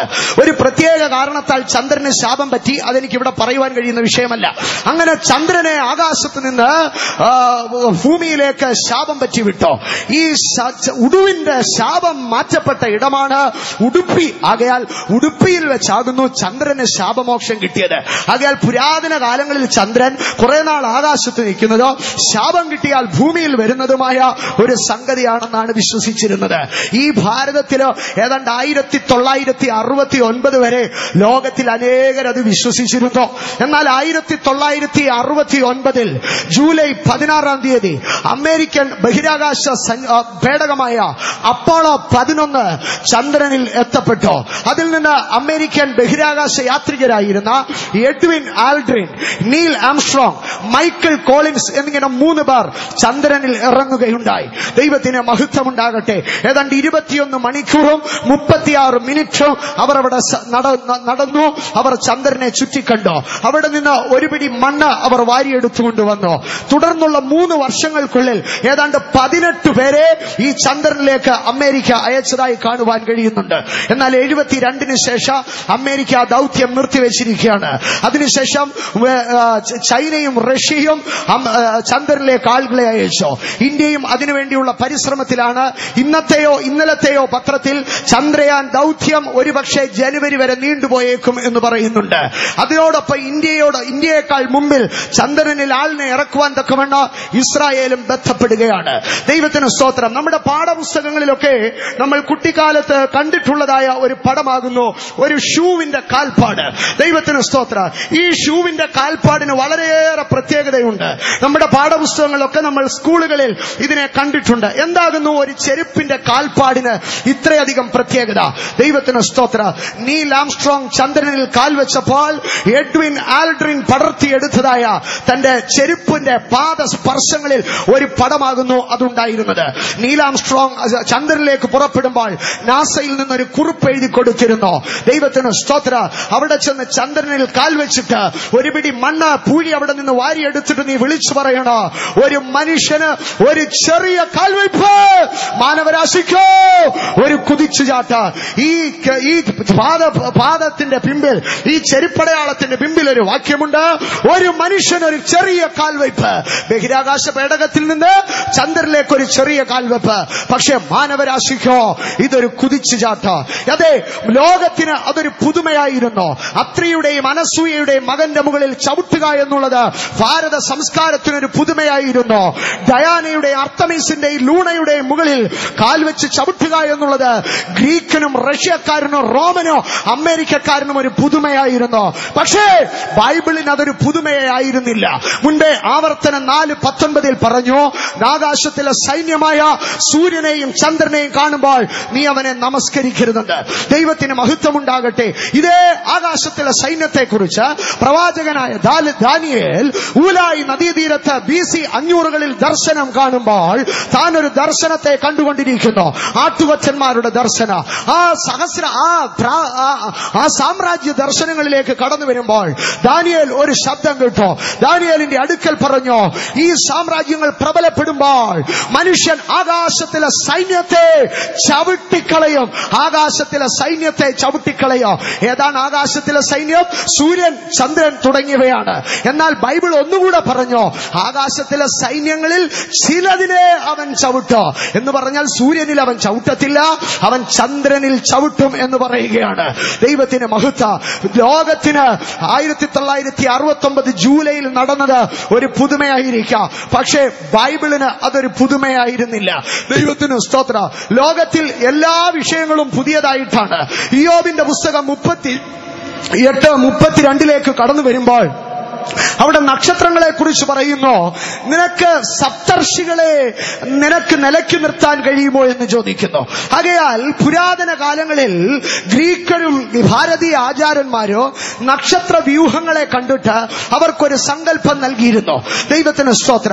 ആകയാൽ 7 സഹോദരിമാർ എന്ന് ഒരു നക്ഷത്ര വ്യൂഹത്തെ വിളിച്ചിരുന്നു. ഭൂമിയുടെ ഏറ്റവും അരികെയുള്ളതായ നക്ഷത്രമാണ്. ഇതിനെ ഇംഗ്ലീഷിൽ പ്ലീഡിസ് എന്ന് പറയും, മലയാളത്തിൽ ചിങ്ങം എന്ന് പറയും. ദൈവത്തിന് സ്തോത്ര. ഇതിൽ ഒരു നക്ഷത്രം ഇടയ്ക്കിടയ്ക്ക് മങ്ങിപ്പോകുന്നതും ഉണ്ടായിരുന്നു. ആകയാൽ അതുകൊണ്ട് മനുഷ്യൻ കരുതിയിരുന്നു അതിൽ ഒരു സഹോദരി ചിലയിടങ്ങളിൽ ചില അബദ്ധ സഞ്ചാരങ്ങൾക്ക് പോകുന്നതാണെന്നോ, ആ 7 സഹോദരിമാരുമാണെന്ന്. ഈ നക്ഷത്ര വ്യൂഹത്തിലേക്ക് നാം ശ്രദ്ധമായി പരീക്ഷിച്ചാൽ ഈ നക്ഷത്ര വ്യൂഹത്തിന് ഒരു പോത്തിന്റെ രൂപമുണ്ടെന്നാണ് ഭാരതീയ ആചാര്യന്മാർ പറയുന്നത്. ആകയാലാകുന്നു ചിങ്ങത്തിന് ഒരു കാളയുടെ അടയാളമാണ് കൊടുത്തിരിക്കുന്നത്. ഇതുപോലെ ഓരോ നക്ഷത്രങ്ങൾക്കോ തേള്, പാമ്പ്, പഴുതാര തുടങ്ങിയ ഓരോ രൂപങ്ങളെ കൊടുത്തു. എന്തുകൊണ്ട്? ആ നക്ഷത്രത്തെ ഭൂമിയിൽ നിന്ന് കാണുമ്പോൾ അതിനെ എങ്ങനെ കാണുന്നോ അതിനൊത്തവണ്ണം അവർ അതിനെ നൽകിയിരുന്നു. എന്നാൽ ഇന്ന് മനുഷ്യൻ കണ്ടുപിടിച്ചോ ആകാശത്തിൽ 27 നക്ഷത്ര വ്യൂഹങ്ങളല്ല, ഓരോ മാസവും പുതിയ കോൺസ്റ്റലേഷനുകൾ ബഹിരാകാശ ഗവേഷകർ കണ്ടുപിടിച്ചുകൊണ്ടിരിക്കുകയാണ്. ദൈവത്തിന് മഹത്വമുണ്ടാകട്ടെ. ആകയാൽ സപ്തർഷികളുടെ ചരിത്രം പഴങ്കഥയായി പോയി. ഇന്ന് നാം കാണുന്ന ആകാശം ഒരു പുതിയ ഭൂമിയോ ഒരു പുതിയ ആകാശവുമാണ്. ദൈവത്തിന് സ്തോത്ര. ഇതൊക്കെയും ഈ ആചാര്യന്മാരുടെയോ വലിയ ബുദ്ധിരാക്ഷസന്മാരുടെ മനസ്സിലുണ്ടായിരുന്നതല്ലേ സാധാരണക്കാരുടെ മനസ്സിലുണ്ടായിരുന്നോ എന്ന് ചോദിച്ചേക്കാം. ഇവിടെ ഒരു വാക്ക് എഴുതിയിട്ടുണ്ട്, ഡിസാസ്റ്റർ. എല്ലാവർക്കും അറിയാവുന്ന വാക്കാണ് ഡിസാസ്റ്റർ. എന്താണ് ഡിസാസ്റ്റർ? ഒരു അനർത്ഥം, ഒരു ദുരന്തം, അതിന് പറയുന്നതാണ് ഡിസാസ്റ്റർ എന്ന് പറയുന്നത്. ഡിസാസ്റ്റർ മാനേജ്മെന്റ് എന്ന് ഇന്നത്തെ ഫയർഫോഴ്സിലും പോലീസ് ഡിപ്പാർട്ട്മെന്റിലും ഒക്കെ ഒരു പ്രത്യേക വിഭാഗമുണ്ട്, ഡിസാസ്റ്റർ മാനേജ്മെന്റ്. എന്നാൽ ഈ ഡിസാസ്റ്ററിലേക്ക് നിങ്ങൾ കടന്നു വന്നാൽ ഈ ഡിസാസ്റ്ററിനെ രണ്ടായിട്ട് മുറിച്ചു കഴിഞ്ഞാൽ, ഈ ഡിസ് മാറ്റിക്കഴിഞ്ഞാൽ ആസ്റ്റർ എന്ന് കാണുവാൻ കഴിയോ? എന്താണ് ആസ്റ്റർ? ആസ്റ്റർ എന്നാൽ ജന്മനക്ഷത്രം അല്ലെങ്കിൽ നക്ഷത്രം എന്നാണ് പറയുന്നത്. നക്ഷത്രത്തിന് കുഴപ്പം പറ്റിയാൽ ആകുന്നു ദുരന്തമുണ്ടാകുന്നത്. ലോകത്തിൽ ദുരന്തങ്ങളുടെ ഒക്കെയും പിമ്പിൽ ആരെന്നാണ് പറഞ്ഞിരുന്നതെന്നറിയാമോ? ഡിസ് ആസ്റ്റർ. ആസ്റ്റർ നക്ഷത്രമാണ് അതിന്റെ പിമ്പിലെ കുറ്റക്കാരനെന്ന് പറഞ്ഞിരുന്നു. നമ്മുടെ നാട്ടിലും ഇതൊക്കെ പറയുക. ദൈവത്തിന് സ്തോത്ര. രാവിലെ വാഹനമെടുത്ത് ജോലിക്ക് പോകാൻ ഇറങ്ങി, പ്രതീക്ഷിക്കാതൊരു മഴ പെയ്തു. എന്തു പറയുന്നറിയാമോ? ഗ്രഹപ്പഴയ്ക്ക് റെയിൻകോട്ട് എടുത്തില്ല, ഗ്രഹപ്പഴയ്ക്ക് ടയർ പഞ്ചറായി. ഒരു ടയർ പഞ്ചറായാൽ ആരെ കുറ്റം പറയോ? ആകാശത്തിലിരിക്കുന്ന നക്ഷത്രം. ആസ്റ്ററാണതിന് കുഴപ്പം, നക്ഷത്രമാണതിന് കുഴപ്പം. ദൈവത്തിന് സ്തോത്ര. കർത്താവായ യേശുവിന്റെ കാലത്തിലേക്ക് കടന്നു വരുമ്പോഴോ ഇങ്ങനെ ഒരു സംഭവത്തെ നമുക്ക് കാണുവാൻ കഴിയോ? ദൈവത്തിന് സ്തോത്ര. അക്കാലത്ത് കാലത്ത് ഗ്രീക്കന്മാർ, യവനന്മാർക്ക് യഹൂദന്മാരുടെ ഇടയിൽ വലിയ സ്വാധീനമുണ്ടായിരുന്നു. അതിനു മുമ്പായിരുന്നു അരിസ്റ്റോട്ടിൽ, പ്ലേറ്റോ, സോക്രട്ടീസ് തുടങ്ങിയ താത്വികന്മാരൊക്കെയോ യവന സാമ്രാജ്യത്തിന്റെ ബുദ്ധിയെ വൈശിഷ്ടപ്പെടുത്തി അവർ യഹൂദ നാട്ടിൽ അരങ്ങ് തകർക്കുന്ന കാലമാണ്. അങ്ങനെ ഇരിക്കെ ഒരു കാലത്ത് ഒരിക്കൽ കർത്താവായ യേശു രൂപാന്തര മലയിൽ നിന്ന് ഇറങ്ങി വരികയാണ്. യേശുവും തന്റെ സ്നേഹിത ശിഷ്യന്മാരും തന്നോടൊപ്പം ഇറങ്ങി യേശുവിന്റെ അടുക്കൽ വരുമ്പോൾ, യേശുവിന്റെ അടുക്കൽ ഒരു മനുഷ്യൻ ഓടി വന്ന് യേശുവിന്റെ അടുക്കൽ, യേശു കർത്താവിന്റെ അടുക്കൽ ഓടി വന്നിട്ട് പറഞ്ഞു, കർത്താവേ, എന്റെ മകനൊരു അസുഖമാണ്. ദൈവത്തിന് സ്തോത്രം, എന്റെ മകൻ അസുഖമാണ്. ദൈവത്തിന് സ്തോത്രം. എന്താണ് നിന്റെ മകന്റെ അസുഖം? മത്തായി സുവിശേഷം 17-ാം അധ്യായം 15-ാം വാക്യത്തിൽ അവിടെ ആ മകന്റെ, ആ ബാലന്റെ അസുഖത്തെ നമുക്ക് കാണുവാൻ കഴിയും. വായിക്കാമോ? 17:15. അവൻ ചന്ദ്രരോഗം പിടിച്ച് പലപ്പോഴും തീയിലും പലപ്പോഴും വെള്ളത്തിലും. അവന് ചന്ദ്രരോഗം പിടിച്ചു. ആ ബാലന്റെ രോഗം പറയുകയാണ്, അവന് ചന്ദ്രരോഗം പിടിച്ചു. ആ രോഗത്തിന്റെ ലക്ഷണം എന്താണെന്ന് അറിയാമോ? ചിലപ്പോൾ അവൻ തീയിൽ വീഴും, ചിലപ്പോൾ അവൻ വെള്ളത്തിൽ വീഴും. ഇന്ന് ചന്ദ്രരോഗം എന്നുള്ള രോഗമുള്ളവരാരെങ്കിലും ഇവിടെ ഉണ്ടോ? ഇന്ന് ഏതെങ്കിലും ഹോസ്പിറ്റലുകളിൽ പോയാൽ ചന്ദ്രരോഗത്തിന് ചികിത്സയുണ്ടോ? ഇന്ന് എവിടെയെങ്കിലും ചന്ദ്രരോഗത്തിന് ചികിത്സയുണ്ടോ? ചന്ദ്രരോഗത്തിന് ചികിത്സയില്ല. ചന്ദ്രരോഗമെന്നേ ഇന്ന് പറയുന്നില്ല. എന്നാൽ ഇംഗ്ലീഷിലേക്ക് കടന്നു വരുമ്പോൾ കുറച്ചുകൂടെ വ്യക്തമായി നമുക്ക് കാണുവാൻ കഴിയുക, ഒരു ലുണാറ്റിക് ആയിരുന്നു അവനെന്ന് പറയുന്നു. ലുണാറ്റിക് എന്ന് പറഞ്ഞപ്പോൾ ചിലർക്കൊക്കെ മനസ്സിലായിരിക്കുക. ലുണാറ്റിക്, ലൂണ എന്ന് പറഞ്ഞാൽ ചന്ദ്രന്റെ മറ്റൊരു പേരാകുന്നു ലൂണ. ചന്ദ്രഗ്രഹണം ഉണ്ടായാൽ നമ്മൾ പറയും ലൂണാർ എക്ലിപ്സ്, ലൂണ. ആകയാൽ ലുണാറ്റിക് ആയിരുന്നു അവനെന്ന് പറയും. ചന്ദ്രരോഗം പിടിച്ചിരുന്നു. ദൈവത്തിന് സ്തോത്രം. ഇക്കാലത്തും പറയും, ചിത്തഭ്രമമുള്ളവർക്ക് നല്ല പൂർണ്ണചന്ദ്രൻ ഉദിക്കുന്ന രാവുകളിൽ അവരെ നേരത്തെ വാതിലടച്ചകത്ത് കയറ്റിക്കൊള്ളണം. കാരണം പൂർണ്ണചന്ദ്രൻ ഉദിക്കുമ്പോൾ അവർക്ക് മനസ്സിന് ആഘാതമുണ്ടാകുമെന്ന് പറയുന്നുണ്ട്. ആകയാൽ മനുഷ്യന് മാനസിക രോഗം വരുന്നത് ചന്ദ്രന്റെ കുഴപ്പമാണെന്നാണ് പറഞ്ഞിരുന്നത്. ദൈവത്തിന് മഹത്വം ഉണ്ടാകട്ടെ. എന്നാൽ ഇക്കാലത്ത് അത് പറയുന്നില്ല. എന്തുകൊണ്ടാണ് അത് പറയാത്തതെന്ന് നമ്മൾ ശ്രദ്ധിച്ചാൽ, 1930 ബ്രിട്ടീഷ് പാർലമെന്റിൽ ഒരു നിയമം പാസാക്കി, മാനസിക ആരോഗ്യ നിയമം.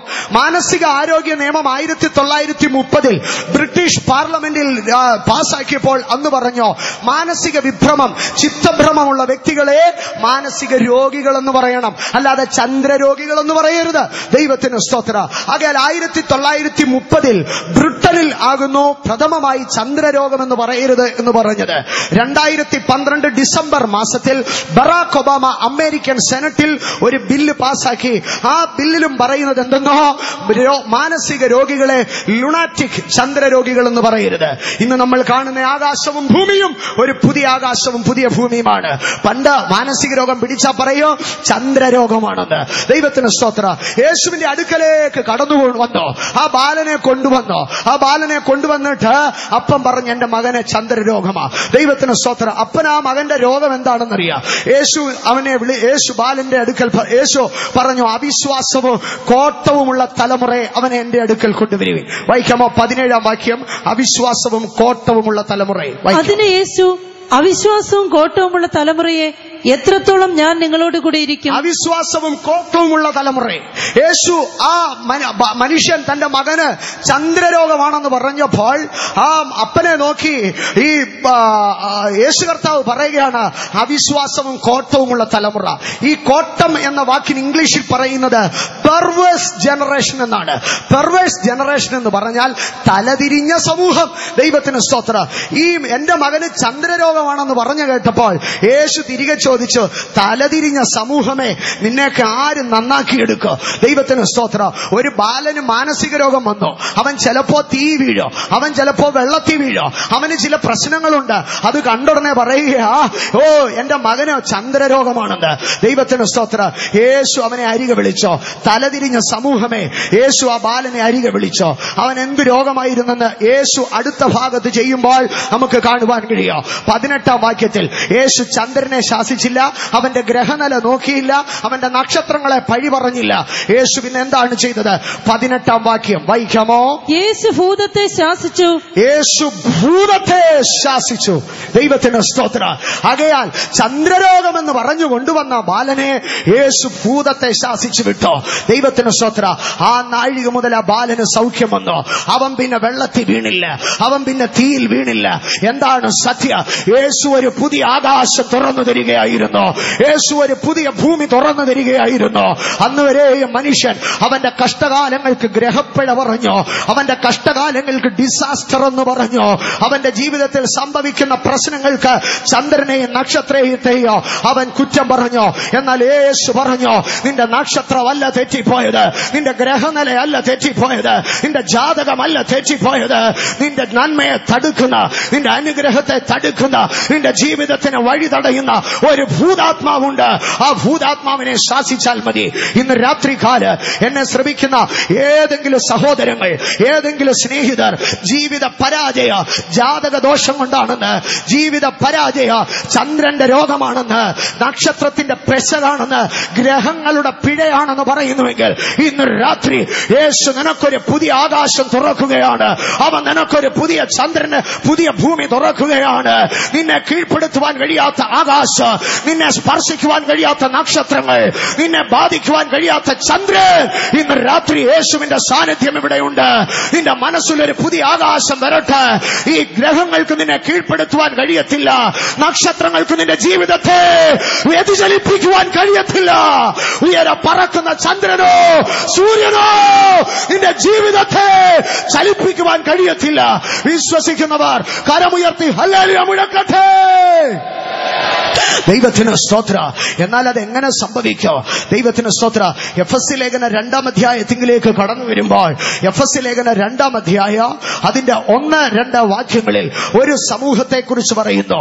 അവിടെ അപ്പോസ്തലൻ വളരെ വ്യക്തമായി ഇതിനെക്കുറിച്ച് പറയുന്നുണ്ട്. എഫെസ്യ ലേഖനം 2-ാം അധ്യായം 1-2 വാക്യങ്ങൾ. അതിക്രമങ്ങളാലും പാപങ്ങളാലും മരിച്ചവരായിരുന്ന നിങ്ങളെയും അവൻ ഉയർപ്പിച്ചു.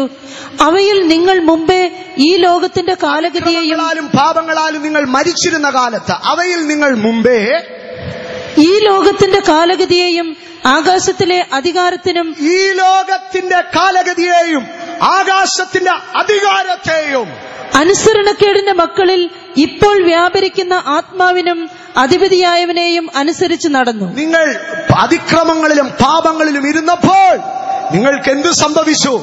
നിങ്ങൾ ആകാശത്തിന്റെ അധികാരത്തിന് കീഴ്പ്പെട്ട് നടന്നു. നക്ഷത്ര രാശികൾക്കും ഗ്രഹങ്ങൾക്കും നിങ്ങൾ കീഴ്പ്പെട്ട് നടന്നു. എന്നാൽ കരുണാസമ്പന്നനായ ദൈവമോ, നമ്മെ സ്നേഹിച്ച മഹാസ്നേഹം തന്റെ പുത്രനെ നമുക്കായി നൽകി തന്നു.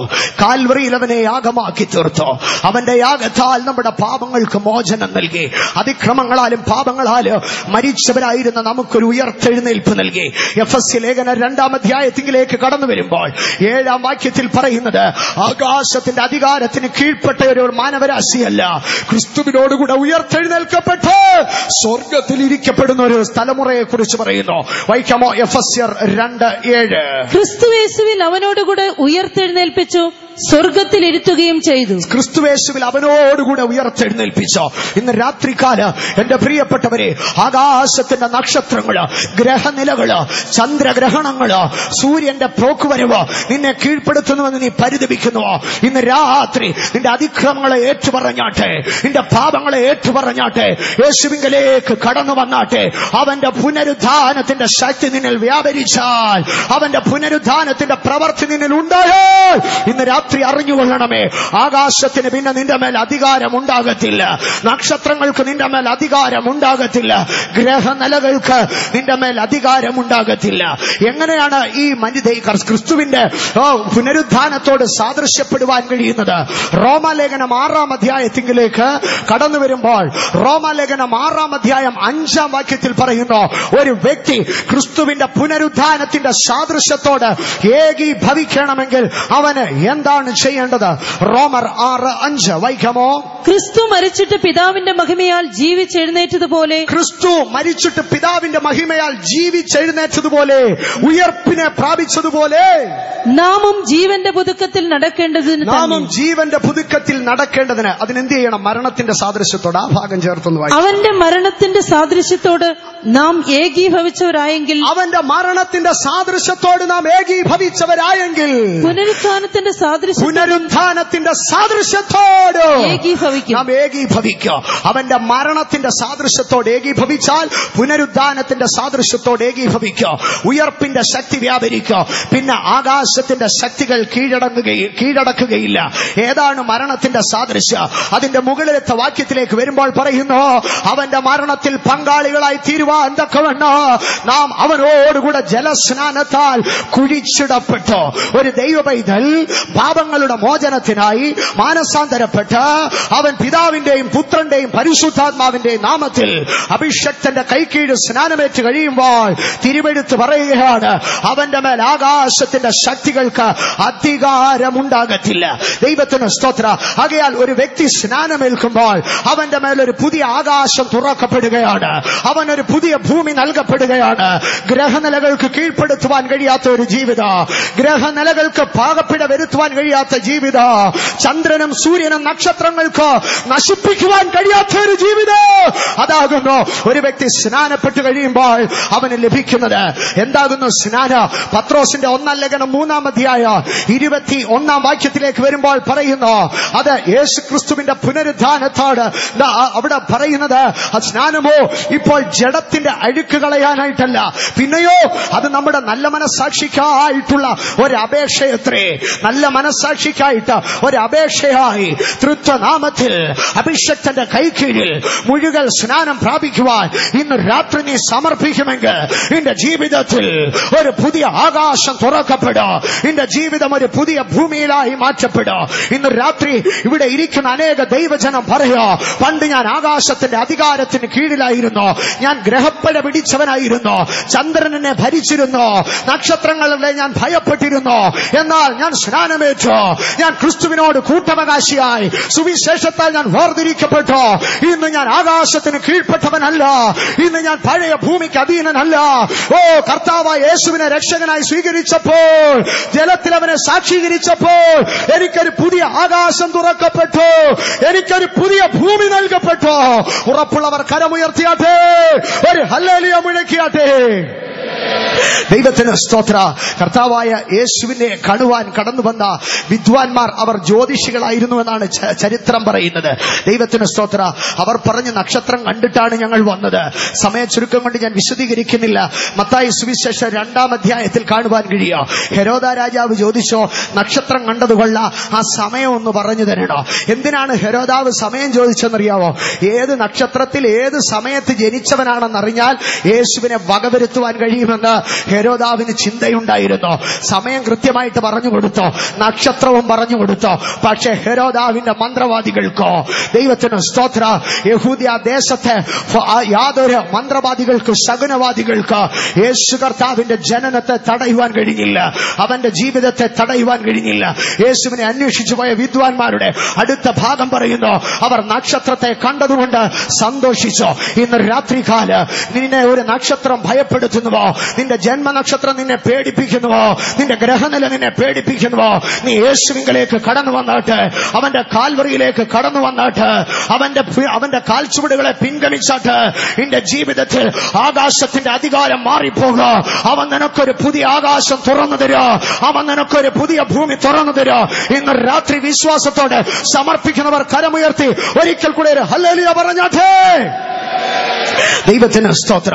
എന്നാൽ നാം പഴയ നിയമത്തിലേക്ക്, സംസ്കാരങ്ങളിലേക്ക് കടന്നു വരുമ്പോൾ സംസ്കാരങ്ങളിലൊക്കെയോ ഒരു പുതിയ ആകാശവും പുതിയ ഭൂമിയോ കണ്ടെത്തുന്നതിനെ നമുക്ക് കാണുവാൻ കഴിയും. എന്നാൽ ഒരു ദൈവവചന പഠിതാവിനെ സംബന്ധിച്ചിടത്തോളം, ബൈബിൾ വായിക്കുകയും ബൈബിൾ ദിനചര്യയാക്കുകയും ചെയ്യുന്ന ഒരു വ്യക്തിയെ സംബന്ധിച്ചിടത്തോളം ഈ ലോകത്തിൽ ഒന്നും പുതിയതില്ല. ദൈവത്തിന് സ്തോത്ര. ആകാശത്തിലും ഭൂമിയിലും ഒന്നും അവന് പുതിയതില്ല. അവൻ ഈ ഭൂമിയിൽ ഒരു പുതിയ ആകാശവും പുതിയ ഭൂമിയുമില്ല. ബൈബിൾ അറിയുന്ന, ബൈബിൾ പഠിക്കുന്ന ഒരു വ്യക്തിക്ക് ഈ ആകാശത്തിലും ഭൂമിയിലും നടക്കുന്നതൊക്കെ പഴങ്കഥകളാണ്. ഉദാഹരണത്തിന് ഞാൻ 1-2 വിഷയങ്ങളെ പറയാം. 1800കളിലാകുന്നു നമ്മളൊക്കെ ഇന്ന് കയ്യിൽ കെട്ടിക്കൊണ്ട് നടക്കുന്ന മെക്കാനിക്കൽ ക്ലോക്കുകൾ നിലവിൽ വരുന്നത്. അതുവരെയും 1800കൾ വരെയും 19ാം നൂറ്റാണ്ടിന്റെ പ്രാരംഭം വരെയോ സൂര്യ ഘടികാരത്തെ വെച്ചിട്ടായിരുന്നു മനുഷ്യൻ സമയം അറിഞ്ഞിരുന്നത്. എന്നാൽ 1800-കളിലാണ് ഈ സൂര്യഘടികാരത്തിൽ നിന്ന് മെക്കാനിക്കൽ ക്ലോക്കുകളിലേക്ക് യാന്ത്രികമായി ക്ലോക്കുകൾ ചലിക്കുവാൻ തുടങ്ങിയത്. ഇതിനെ പ്രാരംഭത്തിൽ കണ്ടുപിടിച്ചത് ലണ്ടനിലായിരുന്നു. ഒരു ക്ലോക്ക് ലണ്ടനിലെ ഗ്രീൻവിച്ച് റെയിൽവേ സ്റ്റേഷനിൽ സ്ഥാപിച്ചിരുന്നു. ദൈവത്തിന് സ്തോത്രം. ഒരിക്കൽ ഇങ്ങനെ ഓരോ റെയിൽവേ സ്റ്റേഷനുകളിലും ഒരു യാന്ത്രിക ക്ലോക്കുകൾ വെച്ചിരുന്നു. സൂര്യഘടികാരത്തിന്റെ സമയമനുസരിച്ച് അവർ സമയക്രമീകരണവും ചെയ്തിരുന്നു. എന്നാൽ ഒരു ട്രെയിനിൽ നിന്ന് യാത്ര പുറപ്പെട്ട് മറ്റേ സ്റ്റേഷനിൽ ചെല്ലുമ്പോൾ ആ സ്റ്റേഷനിലെ സമയമോ ഇവരുടെ കയ്യിലിരിക്കുന്ന വാച്ചിന്റെ സമയവും വ്യത്യാസമാണ്. ആകെ അവർ കുഴങ്ങി. ഇതെന്താണ് പ്രശ്നം? അങ്ങനെ ഇരിക്കുകയാണ് 1850 അനുബന്ധിച്ച് ഇറ്റാലിയൻ ഗണിതശാസ്ത്രജ്ഞനായ ക്യുരിക്കോ ഫിലോപാൻഡിയോ, കനേഡിയൻ ഗണിതശാസ്ത്രജ്ഞനായ സാൻഫോർഡ് ബ്ലെമിങ്ങോ, ഇവർ രണ്ടുപേരുടെയും പേരുകൾ പ്രസ്താവിക്കപ്പെടുന്നുണ്ട്. ഇവരാകുന്നു ലോകത്തെ വിവിധ ടൈം സോണുകളായിട്ട് സമയക്രമീകരണങ്ങളായിട്ട് വേർതിരിക്കാമെന്ന് കണ്ടുപിടിച്ചത്. ദൈവത്തിന് സ്തോത്ര. അങ്ങനെ ആ സമയക്രമീകരണങ്ങൾ വന്നതിന് ശേഷം നമുക്കൊക്കെയും അറിയാം ലോകത്ത് പല സമയമാണെന്ന്. ദൈവത്തിന് സ്തോത്ര. ഇപ്പോൾ അമേരിക്കയിൽ നേരം പുലർന്നു കാണും. ഇപ്പോൾ ഗൾഫ് നാടുകളിൽ ഒരു 2, 3, 1 മണിക്കൂർ പിറകിലായിരിക്കും. ഇപ്പോൾ നമുക്കിതൊക്കെ അറിയാം. പക്ഷേ 1800 മുൻപ് ആർക്കും ഇത് അറിയത്തില്ലായിരുന്നു.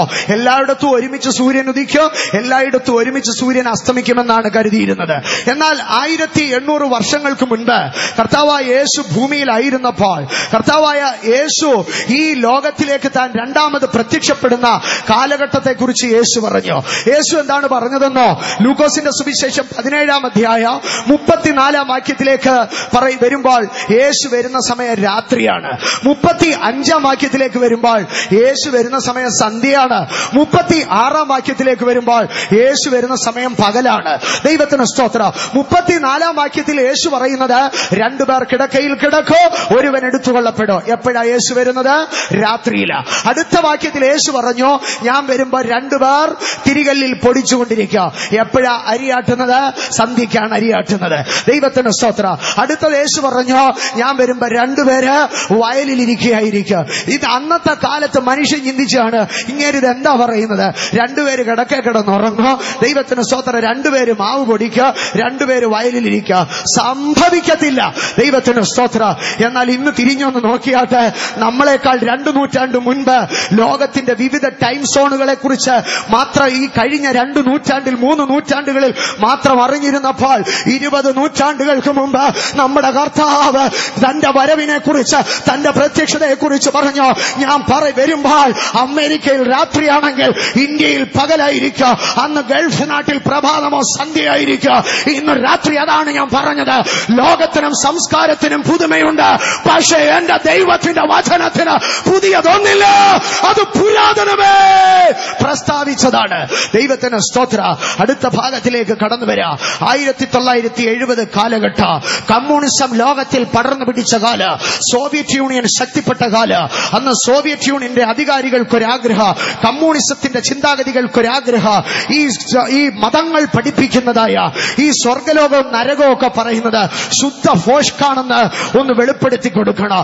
ആകയാൽ കമ്മ്യൂണിസത്തിന്റെ ആശീർവാദത്തോടുകൂടെ സോവിയറ്റ് യൂണിയന്റെ ഉപദ്വീപായ, ദൈവത്തിന് സ്തോത്രം, കോല എന്ന് പറയുന്ന ഒരു ഉപദ്വീപിലേക്ക് ഉറാൽമാഷ് എന്ന് പറയുന്നതായ ഒരു വലിയ ഖനന കമ്പനിയുടെ സഹായത്തോടുകൂടെ അവർ റഷ്യക്കാർ ഒരു പ്രവർത്തനം ആരംഭിച്ചു. എന്തായിരുന്നു ആ പ്രവർത്തനം എന്നാൽ, ഈ ഭൂമിയുടെ അതോ ഭാഗം വരെ എത്രയും ഈ ഭൂമിയെ തുരക്കാമോ അത്രയും ഈ ഭൂമിയെ തുരക്കണം. ദൈവത്തിന് സ്തോത്ര. ആ ഭൂമിയെ തുരക്കുവാൻ തക്കവണ്ണം അവർ പ്രാരംഭമായി ആരംഭിച്ചു. ദൈവത്തിന് സ്തോത്ര. അതിന്റെ ഒരു അവസ്ഥയാകുന്നു നിങ്ങൾക്ക് ഇവിടെ കാണുവാൻ കഴിയുന്നത്. ദൈവത്തിന് സ്തോത്ര. പക്ഷെ ഇപ്പോൾ ഇതിന്റെ അവസ്ഥ ഇങ്ങനെയല്ല. ഈ കുഴിയെ മൂടി വളരെ ഉയരത്തിൽ ഒരു ഇരുമ്പ് കവചം വെച്ച് അവർ ഒരു കെട്ടിടം അവിടെ സ്ഥാപിച്ചിട്ടുണ്ട്. ഇത് 1970-കളിൽ ആരംഭിച്ചതായ ഒരു ഭൂഗർഭ ഖനനമാണ്. എന്തായിരുന്നു അവരുടെ ആഗ്രഹം? തുരന്ന് ഇതങ്ങ് ഭൂമിയുടെ അങ്ങേ അറ്റത്തേക്ക് എത്താൻ പറ്റുമോ? ഭൂമി ഉരുണ്ടതാണെങ്കിൽ ഒരു ഭാഗത്തു നിന്ന് ഇത് തുരന്നാൽ എന്ത് ചെയ്യണോ? മറുഭാഗത്തെത്തണോ. 1970 ഇത് ആരംഭിച്ചു. ദൈവത്തിന് സ്തോത്ര. ഒരു ഇരുമ്പ് കമ്പിയുടെ അല്ലെങ്കിൽ ഇരുമ്പിന്റെ മെൽറ്റിംഗ് പോയിന്റ്, അതിന്റെ ഉരുകുന്ന അവസ്ഥ എന്ന് പറയുന്നത് 1500 ഡിഗ്രി സെൽഷ്യസ് ആണ്. 1 ലിറ്റർ വെള്ളം തിളയ്ക്കണം, നമ്മുടെ വെള്ളം തിളയ്ക്കണമെങ്കിൽ 100 ഡിഗ്രി. എന്നാൽ ഈ അയൺ ഉരുകണമെങ്കിൽ, അയൺ തിളയ്ക്കണമെങ്കിൽ 150 മതി. അയൺ ഉരുകണമെങ്കിൽ 1500 ഡിഗ്രി ചൂട് വേണം. എന്നാൽ അയണേക്കാട്ടിലും ഇരുമ്പിനെക്കാട്ടിലും ശക്തിയുള്ളതായ മറ്റൊരു ലോഹമുണ്ടായിരുന്നു, ടൈറ്റാനിയം. 1650 degree തിളച്ചാലേ titanium ഉരുകത്തുള്ളൂ. ആകയാൽ ഉറാൽ മഷിന്റെ പ്രവർത്തകർ, ദൈവത്തിന് സ്തോത്ര, ഈ ടൈറ്റാനിയം വെച്ചിട്ട് ഇതിനെ അങ്ങോട്ട് ടൈറ്റാനിയത്തിന്റെ ഡ്രിൽ ബിറ്റുകൾ വെച്ച് ഈ ഭൂമിയെ തുരക്കുവാൻ തുടങ്ങി. ഇവിടെ ആരംഭിച്ച ഈ തുരങ്കം, ഈ ഭൂഗർഭ ഖനന ഏതാണ്ട് 22 വർഷങ്ങൾ വരെ നീണ്ടുനിന്നു. അവർ 40,230 അടി അവർ താഴേക്ക് കുഴിച്ചു എന്ന് പറഞ്ഞാൽ 12,262 മീറ്റർ, 12 കിലോമീറ്റർ വരും. 20 വർഷം അവർ കുഴിച്ചു. എന്നാൽ സംഭവിച്ചത് എന്താണെന്നറിയാമോ? അവർ അഗാധതയിലേക്ക് പോയിക്കൊണ്ടിരിക്കുമ്പോൾ ചില പ്രത്യേക സംഭവങ്ങൾ ഉണ്ടായി.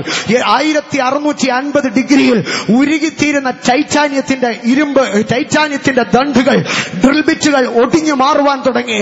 അത് വലിച്ചെടുക്കുമ്പോൾ ഡ്രിൽ ബിറ്റുകൾ ഉരുകി വേറൊരു രൂപത്തിൽ ഇരിക്കുന്നത് കണ്ടോ? ദൈവത്തിന് സ്തോത്ര. ആ ശാസ്ത്രജ്ഞന്മാർ, ഗവേഷകർ അത്ഭുതപ്പെട്ടോ. അവർ അതിലേക്ക് ചില മൈക്രോഫോണുകളെ ആഴത്തിലേക്ക് ഇറക്കിവിട്ടോ. ആ മൈക്രോഫോണുകൾ ഇതിന്റെ അഗാധതയിലേക്ക് 12 കിലോമീറ്റർ അവർ ഇറക്കിവിട്ടോ. 12 കിലോമീറ്റർ ആഴത്തിലേക്ക് അവർ കടന്നു ചെന്നപ്പോൾ അവർ കേട്ടത് മനുഷ്യന്റെ ഭയങ്കരമായ നിലവിളി. പ്രത്യേകം പറയുന്നുണ്ട്, മനുഷ്യന്റെ നിലവിളിയല്ല, വലിയ ഒരു 10,000 മനുഷ്യരുടെ നിലവിളി. 1992 ആ പ്രവർത്തനം അവസാനിപ്പിക്കുമ്പോൾ അന്നത്തെ പത്രത്തിൽ വന്ന ഒരു വാർത്തയാണ് നമുക്കിവിടെ കാണുവാൻ കഴിയുന്നത്. Researchers record the screams of the Daman. നരകത്തിന്റെ ശബ്ദ ഗവേഷകർ കണ്ടെത്തിയെന്ന്. ദൈവത്തിന് സ്തോത്ര. അതിന്റെ നടുവിൽ നിൽക്കുന്ന ഈ മനുഷ്യൻ ഡോക്ടർ അസാക്കോവ് എന്നാണ് 1992 ഗവേഷകർ കണ്ടുപിടിച്ചു.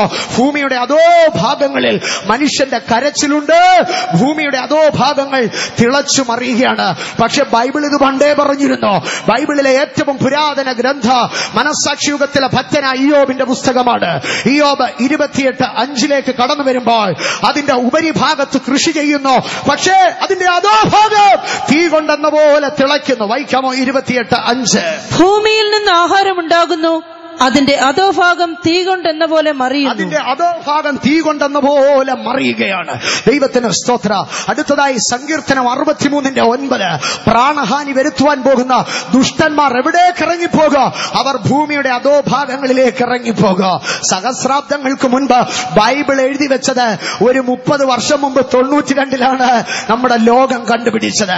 അതാണ് ഞാൻ പറഞ്ഞത്, ബൈബിളിന് തെളിയിക്കുവാൻ കഴിയാത്തതൊന്നുമില്ല.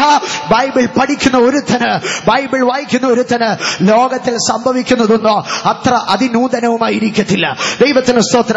18-ാം നൂറ്റാണ്ടിലേക്ക് കടന്നു വരുമ്പോൾ അടുത്ത ഒരു ശാസ്ത്രജ്ഞനെ നമുക്ക് പരിചയപ്പെടാം. തന്റെ പേർ ജാൻ ഇൻ ജിൻഹാസ് എന്നാണ് തന്റെ പേർ. താൻ ഒരു ബ്രിട്ടീഷ് ശാസ്ത്രജ്ഞനായിരുന്നു. താൻ ഒരു കണ്ടുപിടുത്തം നടത്തി. ദൈവത്തിന് സ്തോത്ര. തന്റെ കണ്ടുപിടുത്തത്തിന്റെ പേരാണ് പ്രകാശ സംശ്ലേഷണം, ഫോട്ടോസിന്തസിസ്. താൻ കണ്ടുപിടിച്ചു സൂര്യനിൽ നിന്നുണ്ടാകുന്ന പ്രകാശരശ്മികൾ അത് മുഖാന്തരമാകുന്നു ഈ പച്ച ഇലകൾ, വൃക്ഷലതാദികൾ വളരുന്നതെന്ന്. നമുക്കൊക്കെ സ്കൂൾ ബുക്കുകളിൽ കാണുവാൻ കഴിയുന്നതായ സുപരിചിതമായ 2 പടങ്ങളാണിത്. ഒന്ന്, സൂര്യപ്രകാശത്തിൽ ഇരിക്കുന്ന ഒരു ചെടി തഴച്ചു വളരുന്നു. 2, ഒരു ചെടി സൂര്യപ്രകാശമില്ലാതെ മുറിക്കകത്തിരിക്കുമ്പോൾ ഉണങ്ങി വരണ്ടും പോകുന്നു. ദൈവത്തിന് മഹത്വമുണ്ടാകട്ടെ. 1800 ജാൻ ഇൻ ജിൻഹാസ് എന്ന് പറയുന്ന ബ്രിട്ടീഷ് ശാസ്ത്രജ്ഞനാണ് ഇത് സൂര്യന്റെ കിരണങ്ങൾ മുഖാന്തരമാണ് ഇതിങ്ങനെ സംഭവിക്കുന്നതെന്ന് പറയുന്നത്. ദൈവത്തിന് സ്തോത്ര. എന്നാൽ നിങ്ങൾ ബൈബിളിലേക്കൊന്ന് കടന്നു വന്നാട്ടെ. 3650 വർഷങ്ങൾക്ക് മുൻപ് ഇസ്രായേലിന്റെ 12 പുത്രന്മാരെ ഗോത്രം ഗോത്രമായി മോശെ അനുഗ്രഹിക്കുമ്പോൾ യോസെഫിനെ അരികെ വിളിച്ചിട്ട് പറഞ്ഞു, യോസഫേ, നിന്നെ ദൈവം അനുഗ്രഹിക്കട്ടെ.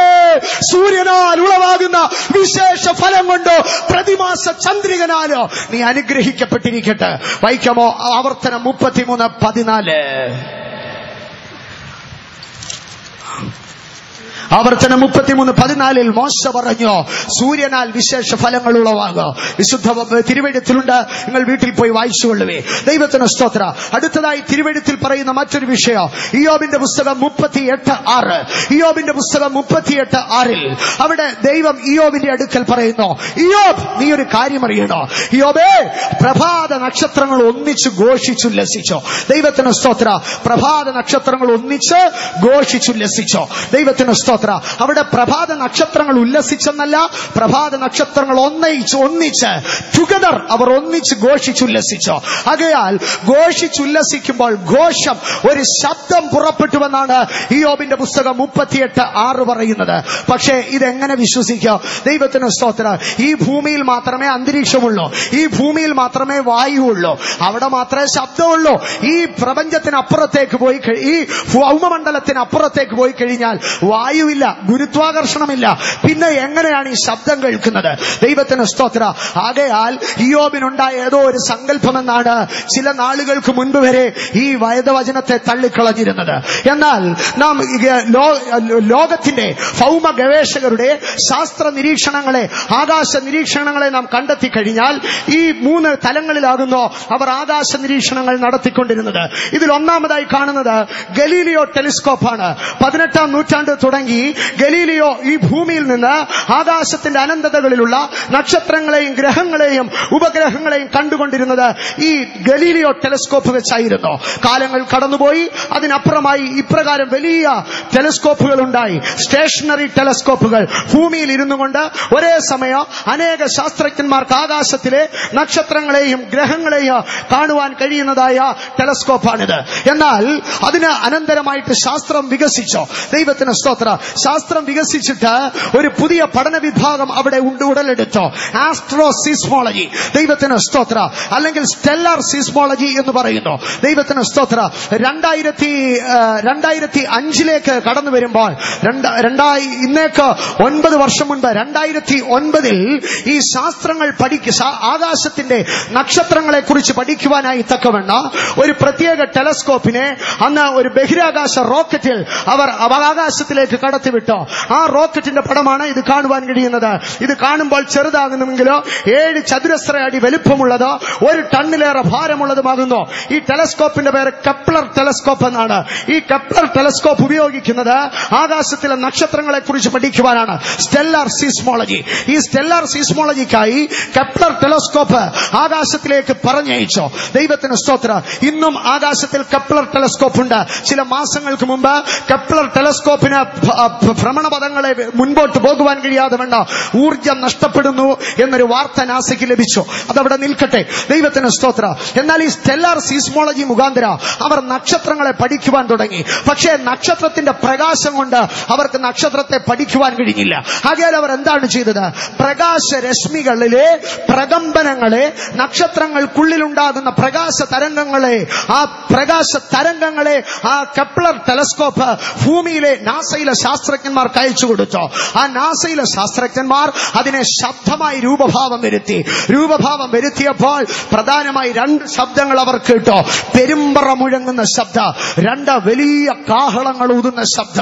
ഇപ്രകാരം അതിന്റെ മുഴക്കങ്ങളിൽ നിന്നോ അതിന്റെ ശബ്ദത്തിൽ നിന്നോ അവർ മനസ്സിലാക്കി നക്ഷത്രങ്ങൾ 4 തരമുണ്ട്. കുട്ടി നക്ഷത്രങ്ങൾ, ഇടത്തരം നക്ഷത്രങ്ങൾ, ഭീമ നക്ഷത്രങ്ങൾ, രക്താലങ്കൃതമായ വലിയ ഭീകര നക്ഷത്രങ്ങളുണ്ട് എന്ന് പറയുന്നു. ദൈവത്തിന് സ്തോത്ര. കാഹളമൂതുന്ന ശബ്ദം വലിയതാണെങ്കിൽ നക്ഷത്രങ്ങൾ വലിപ്പമുള്ളതായിരിക്കാം. കാഹളമൂതുന്ന ശബ്ദം ചെറിയതാണെങ്കിൽ നക്ഷത്രങ്ങളും ചെറിയതായിരിക്കാം. പെരുമ്പറ മുഴങ്ങുന്ന ശബ്ദം അത് അതിവേഗത്തിൽ കൊട്ടുകയാണെങ്കിൽ ആ നക്ഷത്രം വേഗത്തിൽ കറങ്ങിക്കൊണ്ടിരിക്കുക. ഇല്ല, അത് പതുക്കെയാണെങ്കിൽ ആ നക്ഷത്രം സാവധാനത്തിൽ ഭ്രമണം ചെയ്യുന്നതായിരിക്കാം. ദൈവത്തിന് മഹത്വമുണ്ടാകട്ടെ. നിങ്ങൾക്ക് സംശയമുണ്ടെങ്കിൽ നാസയുടെ വെബ്സൈറ്റിൽ പോയി സൗണ്ട് ഓഫ് സ്റ്റാർ എന്ന് നിങ്ങളൊന്ന് അടിച്ചു നോക്കിക്കഴിഞ്ഞാൽ ഇതിനെക്കുറിച്ച് കേൾപ്പാൻ കഴിയുക. ദൈവത്തിന് സ്തോത്ര. പുരാതന കാലങ്ങളിൽ ദൈവവചനം പറഞ്ഞു നക്ഷത്രങ്ങൾ ഒന്നിച്ചാർക്ക്. ഒരു കൂട്ടർ പെരുമ്പറ കൊട്ടി ദൈവത്തെ സ്തുതിക്കുമ്പോൾ മറ്റൊരു കൂട്ടർ കാഹളമൂതി ദൈവത്തെ സ്തുതിക്കുക.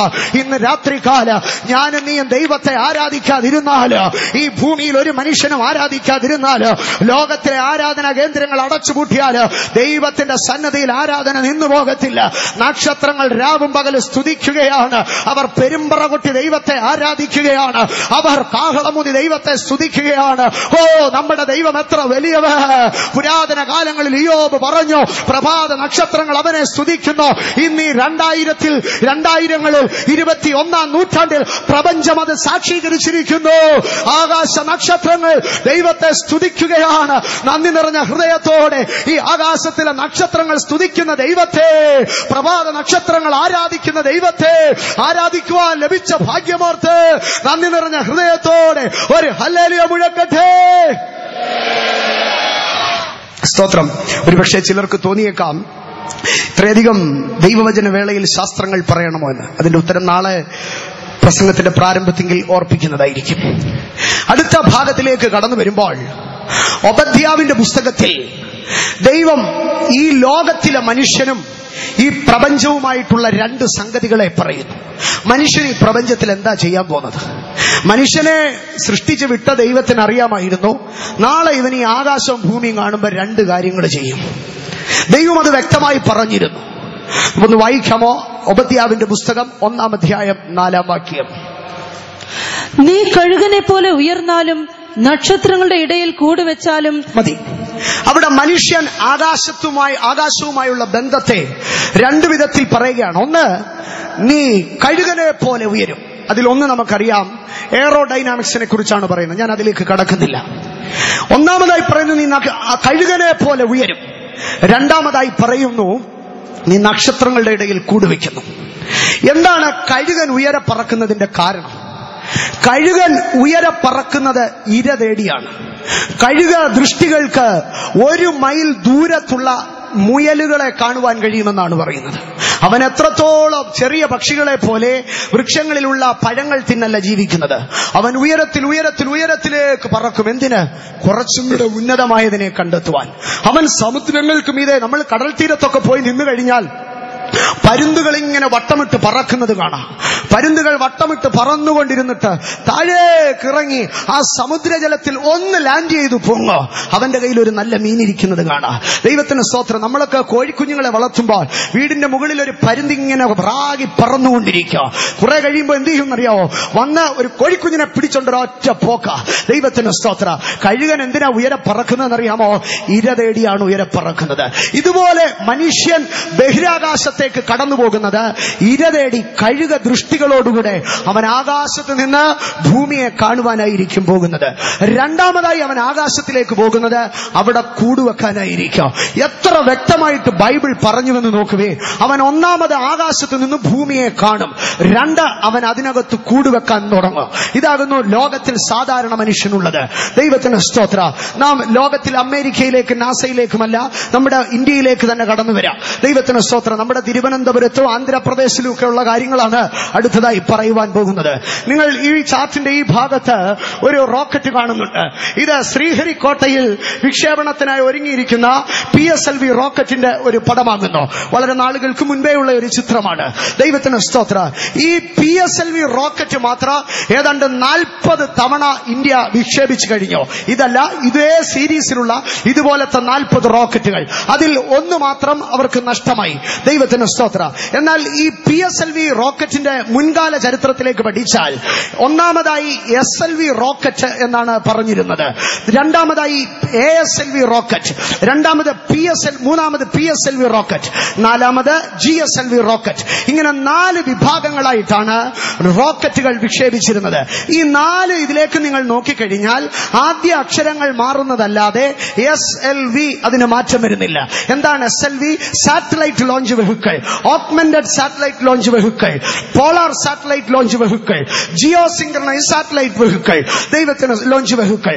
ആകയാൽ ഈ സാറ്റലൈറ്റുകളെ ലോഞ്ച് ചെയ്യുക, ഉപഗ്രഹങ്ങളെ ആകാശത്തിലേക്ക് വിക്ഷേപിക്കുക എന്നുള്ളതായിരുന്നു ഈ റോക്കറ്റുകളുടെ ദൗത്യം. ദൈവത്തിന് സ്തോത്ര. SLV rocket 17 ton ഭാരമുണ്ടായിരുന്നു. ASLV റോക്കറ്റിന് 39 ton ഉണ്ടായിരുന്നു. ഒരു PSLV റോക്കറ്റ് 320 ടണ്ണുണ്ട്. ഒരു GSLV റോക്കറ്റ്, ഈ ഭാഗത്ത് കാണുന്നതായ GSLV റോക്കറ്റ് ഏതാണ്ട് 400 തുടങ്ങി 650 വരെ ടൺ ഭാരമുള്ള റോക്കറ്റുകളാണിത്. ഈ റോക്കറ്റുകളുടെ പ്രത്യേകത, SLV റോക്കറ്റുകൾക്ക് 40 കിലോ ഭാരമുള്ള സാറ്റലൈറ്റുകളെ വഹിക്കുവാൻ കഴിയും. ASLV റോക്കറ്റുകൾക്ക് 180 കിലോ ഭാരം. എന്നാൽ ഈ റോക്കറ്റുകൾക്ക് 1860 കിലോ ഭാരമുള്ള 1.25 ടണ്ണിലധികം ഭാരമുള്ളതായ സാറ്റലൈറ്റുകളെ ബഹിരാകാശത്ത് കൊണ്ടുപോകുവാൻ കഴിയും. ദൈവത്തിന് സ്തോത്ര. ഈ കാണുന്ന റോക്കറ്റിനാണെങ്കിൽ ഏതാണ്ട് 2 തുടങ്ങി 4 വരെ ടൺ ഭാരമുള്ള 4000 കിലോ വരെയുള്ള സാറ്റലൈറ്റുകളെ കൊണ്ടുപോകുവാൻ കഴിയുക.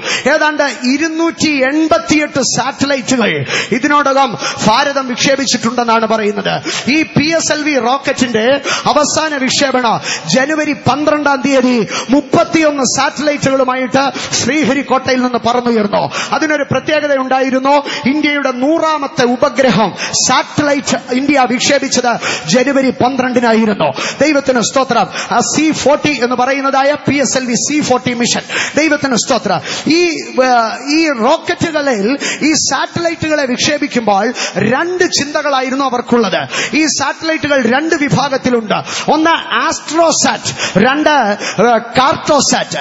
ആസ്ട്രോസാറ്റ് എന്ന് പറഞ്ഞാൽ ഞാൻ മുൻപേ ഈ കെപ്ലർ ടെലസ്കോപ്പ് പറഞ്ഞതുപോലെ ആകാശത്തിലെ നക്ഷത്രങ്ങളെ കുറിച്ച് പഠിക്കുക. എന്നാൽ കാർട്ടോസാറ്റ് ഉപഗ്രഹങ്ങൾ ആകാശത്തെ കുറിച്ച് പഠിക്കുവാനല്ല, അവർ ഭൂമിയുടെ ഉപരിഭാഗത്ത് നിൽക്കുക. അത് നാവികസേനയ്ക്ക് സഹായം ചെയ്യുക. സമുദ്രത്തിൽ കൂടെ ആരെങ്കിലും കടന്നു വരുന്നുണ്ടോ, തീരപ്രദേശത്ത് ഏതെങ്കിലും കുഴപ്പങ്ങൾ നടക്കുന്നുണ്ടോ, ഏതെങ്കിലും അന്യ ബോട്ടുകൾ കടന്നു വരുന്നുണ്ടോ, ഇതിനെ നോക്കുക. അടുത്തതായിട്ട് ഭൂമിയുടെ അളവുകൾ നിയന്ത്രിക്കുവാൻ, രാജ്യങ്ങളുടെ അതിർത്തികളെ നിയന്ത്രിക്കുവാൻ, സർവേ എടുക്കുവാൻ കാർട്ടോസാറ്റ് ഉപഗ്രഹങ്ങൾ ഉപയോഗപ്പെട്ടു. 3 മാപ്പുകളെ വരയ്ക്കുവാൻ, സമുദ്രത്തിൽ വഴികളെ കണ്ടെത്തുവാൻ, പാലങ്ങളെ പണിയുവാൻ, റോഡുകളെ പണിയുവാൻ തക്കവണ്ണം ഈ ഉപഗ്രഹങ്ങൾ പ്രയോജനപ്പെട്ടു. അടുത്തത് ടെലിഫോൺ സംഭാഷണത്തിനോ TV സംപ്രേഷണത്തിനോ ഇത് ഉപയോഗിക്കപ്പെട്ടു. എന്തിനേറെ ഇന്നത്തെ കാലത്ത് കള്ളനെ പിടിക്കാൻ പോലും ഈ സാറ്റലൈറ്റുകൾ ഉപയോഗിക്കുന്നു. കഴുകനെ പോലെ അവൻ പറന്നുയരുന്നു. നിങ്ങളൊക്കെ പത്രങ്ങളിൽ ചില പടങ്ങൾ കണ്ടിട്ട് അതിന്റെ ഒടുവിലായിട്ട് ഒരു ബ്രാക്കറ്റിൽ എഴുതിയിരിക്കും ഒരു ആകാശ ചിത്രമെന്ന് നിങ്ങൾ കണ്ടിട്ടുണ്ടല്ലോ. ഈ ആകാശ ചിത്രമെന്നാൽ അയക്കപ്പെട്ട ഉപഗ്രഹങ്ങളിൽ നിന്ന് കാർട്ടോസാറ്റ് ഉപഗ്രഹങ്ങൾ ഈ ഭൗമ നിരീക്ഷണ കേന്ദ്രത്തിലേക്ക് ശാസ്ത്രജ്ഞർക്ക് അയച്ചു കൊടുത്തതായ നല്ല ഹൈ റെസല്യൂഷൻ പിക്ചറുകളാണ്. ആകയാൽ മനുഷ്യൻ PSLV സാറ്റലൈറ്റ് ലോഞ്ച് വെഹിക്കിൾ അയച്ചിരുന്നത് എന്തിനു വേണ്ടിയായിരുന്നുവെന്നോ, ഉപഗ്രഹങ്ങളെ ആകാശത്തിൽ വിക്ഷേപിച്ച് കഴുകനെ പോലെ ആകാശത്ത് നിന്ന് നോക്കുക. എന്നാൽ ഈ കഴിഞ്ഞ ഇടയ്ക്ക് 95 കോടി രൂപ മുടക്കി ISRO പുതിയ ഒരു വിക്ഷേപണം നടത്തി. ആ റോക്കറ്റിന്റെ പേര് RLV-TD എന്നാണ്. RLV reusable launch vehicle. ഒരു കാര്യം അവിടെ നഷ്ടപ്പെട്ടു. എന്താണ് നഷ്ടപ്പെട്ടതെന്നറിയാമോ? സാറ്റലൈറ്റ് ലോഞ്ച്, ഉപഗ്രഹ വിക്ഷേപണം എന്നുള്ളതിലെ വിക്ഷേപണമേ ഉള്ളൂ, ഉപഗ്രഹമില്ല. Technical demonstration, RLV technical demonstration 2030 അത് സ്ഥാപിക്കും. RLV എന്ന് പറഞ്ഞാൽ റീയൂസബിൾ ലോഞ്ച് വെഹിക്കിൾ, പുനരുപയോഗം ചെയ്യുവാൻ കഴിയുന്നതായ റോക്കറ്റുകളെ ISRO നിർമ്മിക്കുവാൻ ആഗ്രഹിക്കുകയാണ്. ദൈവത്തിന് സ്തോത്ര. അതിൽ സാറ്റലൈറ്റ് എന്ന് പറയുന്നതായ സംഗതിയില്ല. ദൈവത്തിന് സ്തോത്ര. 2030 അത് ചെയ്യുമെന്നാണ് പറയുന്നത്. എന്നാൽ 2030 ഇന്ത്യ അത് ചെയ്യുമെന്ന് പറയുന്നു. ദൈവത്തിന് സ്തോത്ര. എന്നാൽ ഇന്നലത്തെ പത്രത്തിൽ ഓണത്തിന് കേരളം 6000 കോടി കടമെടുക്കാൻ പോവുകയാണെന്ന് ഒരു ചെറിയ കോളം ഉണ്ടായിരുന്നു ഫ്രണ്ട് പേജിൽ. നിങ്ങൾ വീട്ടിൽ ചെന്നിട്ട് മനോരമയിൽ അതൊന്ന് നോക്കണം കേട്ടോ. വളരെ ലഘുവായിട്ട് ഒരു ചെറിയ കോളം 6000 കോടി കടമെടുക്കുന്നു. കൂടുതൽ വാർത്തകൾ ഉൾപേജിൽ. അതിന്റെ ഇപ്പുറത്ത് അതുപോലെ ചെറിയൊരു വാർത്ത എഴുതിയിട്ടുണ്ട്, സുനിത വില്യംസ് ബഹിരാകാശത്തേക്ക്. അധികം വാർത്തകൾ നേർക്കാഴ്ചയിൽ. ഇത്ര പ്രാധാന്യം കൊടുക്കാതെ വളരെ ചെറിയ അളവിൽ ഒരു വാർത്ത. അതിന്റെ താഴെ എഴുതിയിരിക്കുന്നു, റാം കോവിന്ദ് രാഷ്ട്രപതി ഇന്ന് കേരളത്തിൽ വരുന്നു. വലിയ വാർത്തയാണ്. രാഷ്ട്രപതി കേരളത്തിൽ വരുന്നുവെന്നുള്ള പ്രാധാന്യം പോലും ഇല്ലാതെ ചെറിയ അളവിൽ ഒരു വാർത്ത കൊടുത്തിരിക്കുന്നു, സുനിത വില്യംസ് ബഹിരാകാശം വരെ പോവുകയാണ്. ദൈവത്തിന് സ്തോത്രം. ഒരു മനുഷ്യൻ ആകാശം വരെ പോകാൻ പോകുന്നു. ഇവരെല്ലാം പോയാൽ എവിടെ താമസിക്കും? ISS എന്നൊരു കേന്ദ്രം അവിടെയുണ്ട്. അനേക രാഷ്ട്രങ്ങൾ ചേർന്ന് അവിടെ സ്ഥാപിച്ചിരിക്കുന്നതായ ഒരു വിശ്രമ കേന്ദ്രം, ഒരു ഗവേഷണ കേന്ദ്രം. അതവിടെ നിൽക്കട്ടെ. ഇന്ത്യ 2030 അതിൽ കാൽവെക്കുന്നു. എന്നാൽ നിങ്ങൾക്ക് ഇവിടെ ഒരു വ്യക്തിയുടെ ചിത്രത്തെ നിങ്ങൾക്ക് കാണുവാൻ കഴിയും. അദ്ദേഹത്തിന്റെ പേർ എലോൺ മസ്ക് എന്നാണ്. നമ്മുടെ കുട്ടികൾക്കെല്ലാം നന്നായി അറിയാം. കുട്ടിക്കാലത്ത് സ്കൂളിൽ സണ്ട കൂടിയപ്പോൾ തന്റെ സുഹൃത്തുക്കളും ശത്രുക്കളും ചേർന്ന് തന്നെ എടുത്തിട്ടിടിച്ചു. അന്ന് തുടങ്ങി താൻ കൂട്ടുകാരുടെ അടുത്ത് കൂടാതായി, ഒറ്റയ്ക്കിരിക്കാൻ തുടങ്ങി, പുസ്തകങ്ങൾ വായിക്കുവാൻ തുടങ്ങി, രാസപരീക്ഷണങ്ങൾ നടത്തുവാൻ തുടങ്ങി. ഇന്ന് ലോകം ഉറ്റുനോക്കുന്ന നടത്തുന്ന ഒരു മനുഷ്യനാണ് എലോൺ മസ്ക് എന്ന് പറയുന്നതായ ഈ ശാസ്ത്രജ്ഞനും സാമ്പത്തിക ലോകത്തിലെ ഉന്നതനുമായ വ്യക്തി. എത്രയോ സംരംഭങ്ങളാണ് തനിക്കുള്ളത്. ന്യൂറാലിങ്ക് എന്ന് പറയുന്ന കമ്പനി, ആ ഖനനം ചെയ്യുന്ന ബോറിംഗ് കമ്പനി, ആ ബോറിംഗ് കമ്പനിയിൽ കൂടെ താൻ പുതിയൊരു ആശയം അമേരിക്കയ്ക്ക് വെച്ചിരിക്കുകയാണ്. ന്യൂയോർക്കിൽ നിന്ന് വാഷിംഗ്ടണിലേക്ക് 29 മിനിറ്റിൽ യാത്ര ചെയ്യാവുന്ന വാഹന സൗകര്യം ഉണ്ടാക്കി കൊടുക്കുക. അടുത്തതായി തന്റെ പദ്ധതി ഹൈപ്പർ ലൂപ്പ്. എന്താണ്? ഒരു വലിയ കുഴലെടുത്ത് അതിലെ കിലോമീറ്ററുകൾ നീളമുള്ള തുരങ്കമുണ്ടാക്കി അതിലെ വായുവിനെ ബാഷ്പീകരിച്ചെടുത്തിട്ട് വായുവില്ലാത്ത ഇടത്തുകൂടെ അതിവേഗത്തിൽ വാഹനങ്ങളെ കടത്തിവിടുന്ന അതിനൂതന സംവിധാനം ഗിഗ ഫാക്ടറി എന്ന് പറയുന്നു. സോളാർ കമ്പനികളെ നൽകുന്നു. മാത്രമല്ല ടെസ്ല എന്ന് പറയുന്ന ഒരു വാഹന കമ്പനി, ദൈവത്തിന് സ്തോത്രം, ബസ്സുകളും കാറുകളും ലോറികളും ട്രക്കുകളും താൻ ഉണ്ടാക്കുന്നു. പക്ഷെ ഒന്നും പെട്രോളിലും ഡീസലിലുമല്ല. ദൈവത്തിന് സ്തോത്ര, സകലതും ഇലക്ട്രിക്കലിൽ ഉപയോഗിക്കുന്നതായ ഒരു പ്രസ്ഥാനം. ഈ എലോൺ മസ്ക് 2016 സെപ്റ്റംബറിൽ മെക്സിക്കോയിൽ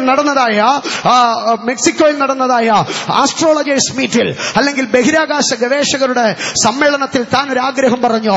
എന്റെ ലക്ഷ്യ ഒരു മനുഷ്യൻ ഒരു ഭൂമിയിൽ ജീവിക്കുന്ന ഒരു ഗ്രഹജീവി ആയിരിക്കണമെന്നല്ല, അവൻ ബഹുഗ്രഹ ജീവിയായിരിക്കണം. മനുഷ്യനെ കുറിച്ച് എനിക്ക് വലിയ കാഴ്ചപ്പാടുണ്ട്. അവൻ ബഹുഗ്രഹ ജീവിയായിരിക്കണം. 2016 മെക്സിക്കോയിൽ എലോൺ മസ്ക് ഇത് പറഞ്ഞപ്പോൾ ശാസ്ത്രജ്ഞന്മാർ അന്താളിച്ചു, ലോകം കണ്ണുമിഴിച്ചു. പക്ഷെ ഒബദ്യാവിന്റെ പുസ്തകം 1-ാം അധ്യായം 4-ാം വാക്യത്തിൽ നൂറ്റാണ്ടുകൾക്ക് മുൻപ് എഴുതി വെച്ചോ, മനുഷ്യൻ നക്ഷത്രങ്ങളുടെ ഇടയിൽ കൂടുവെക്കോ. ദൈവത്തിന് സ്തോത്ര. 2030 മുമ്പായി 10 ലക്ഷം പേരെ താമസിപ്പിക്കുവാൻ കഴിയുന്നതായ ഒരു കോളനി തനിക്ക് അവിടെ ഉണ്ടാക്കിയെടുക്കണമെന്നാണ് ആഗ്രഹം. അതിനായി താൻ ചെയ്യുന്ന ചില പ്രവർത്തികളുണ്ട്. ദൈവത്തിന് സ്തോത്ര. ഇവിടെ കാണുന്നതായ ഒരു റോക്കറ്റ് ഉണ്ട്.